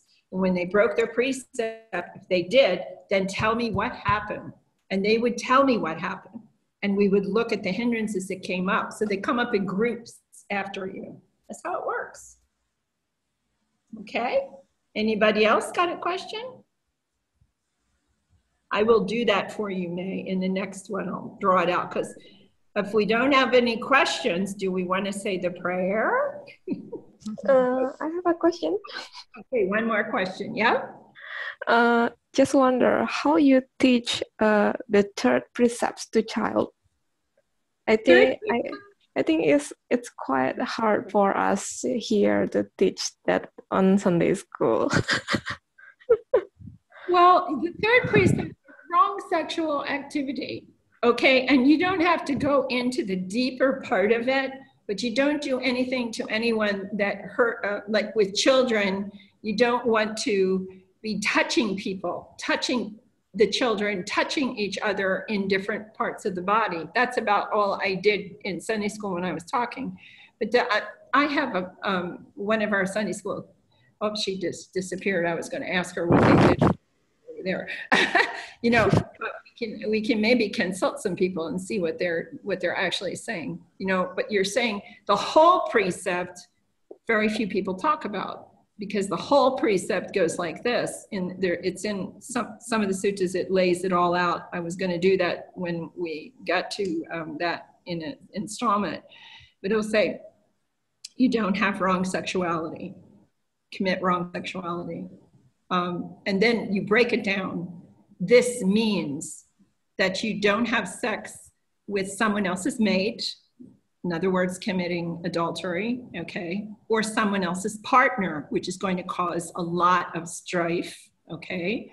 And then you don't have sex with somebody who is young and still living with their parents. That's another part of it. And the bottom line of the whole thing about wrong sexuality is you do not do anything of a sexual nature with anyone where it causes suffering, meaning sorrow, lamentation, pain, grief, and despair to yourself, the partner, or any of the relatives around it or the people around you. You have to be concerned with this. One of the situations I had to deal with was somebody who wanted to go out with somebody that her parents said, you absolutely can't go out with this person. And I can't tell her what to do, but I can tell her basically what will happen if you do it. If you guys, get involved, and you do get involved like this, you have to understand it's going to affect your parents. And if you were to get married, it's going to follow you all the way through your life. Because I had also counseled older people who had done this, and it was still following them around in their life, you see. After having 4 kids and visiting the in-laws, it was still a problem forever because the parents on one side didn't want the people to get married. So it's like, I know the breakaway thing and do what you want and all of that. It's just something that you need to look at and see how is it going to work before you jump into the fire with it. Because relationships, there are all kinds of relationships in the world. You have planned relationships in advance where they do turn out pretty well sometimes. Sometimes they don't. Okay. Then you have the famous one where your pheromones are jumping and the guy's pheromones are jumping, and boo, we got to be together. And that's good when maybe you're together a couple times, but afterwards, Nietzsche comes in, and you know, it's not that interesting anymore, and it doesn't last. That stuff might last even a few years if you got married, but then it's not going to last. It doesn't hold the whole thing up. Right now, from my own life experience, all I can say to you is I'm sort of interested in the idea of both of you visiting a nice psychologist or a psychiatrist one time and going over where you are about marriage, where they are about marriage, and just looking just to see the two sides that you didn't talk about. And then the two of you together talk to the person and see what happens as far as, is it going to work? You see, because there's such a high rate in the world of jumping in the fire, dancing around, and getting the divorce very shortly after. You see? Really, really crazy, you know, just crazy in America. We had a book, and the book was See Jane and See Dick Run. See Jane and See Dick Run. And so this was like, see, there's Jane and there's Dick, and see them run and see them play and everything. They grow up, they have the dog's name is Spot, and they get married and they have the perfect home and the perfect family and everything's perfect, perfect, perfect. Except it doesn't work anymore to tell people that in America, because see Dick, see John, and they run and they play and they have the dog Spot and they get married one time. And then after a few years, they get a divorce and they get married the second time. And this is my second mom, and it's crazy. It's crazy. Now, it isn't true everywhere, but when I come to Asia, it's so much nicer because I see the structure. And I think it can be too confining sometimes, but I think there's some good things about it in the way that people are holding together and working through the marriage contract. Do you get what I mean? Yeah. So it's all a thing about there's all different variations in the world. You know, you should talk to Perel about this. She should talk to you about it, you know, because I can only tell you in my impression, I'm delighted with the balance of children that are in good homes. I don't mean rich homes, but I mean in a good family setup. I'm delighted with what I see in the adjustment of children in Asia. I thought I would see more of issues, but in the very poor quarter, sometimes I see the beautiful children that are well balanced because of the family structure, even though they're poor. Okay, and it goes across the demographic line. It's a very interesting question, you know. But that sutta, that precept with the children, I should ask Bhante for you. How about if I ask him? I'll ask him, because he gave me an answer on this once and I don't remember it. Let me ask, okay? He's good at looking at that. Does anybody else have a question? Thank you, Venerable. Yep. Anybody else? I have a question. In the second last page, Yep. he says that once you enter the second jhana, then your wholesome intentions are remainderless. But even beyond second jhana, we do have loving kindness and compassion and joy, which are wholesome states. Wait a minute. Okay. Do these wholesome intentions originate from the origin? They should be said to originate from perception. What perception? Though perception is multiple, varied, and different in aspects, there is perception of renunciation, perception of loving kindness, and perception of compassion. Wholesome intentions originate from this. Is that what you mean? Is that where you are? No. I'll tell you. What page, what paragraph? Yeah. 1 second. What number? Do you have the number? The section?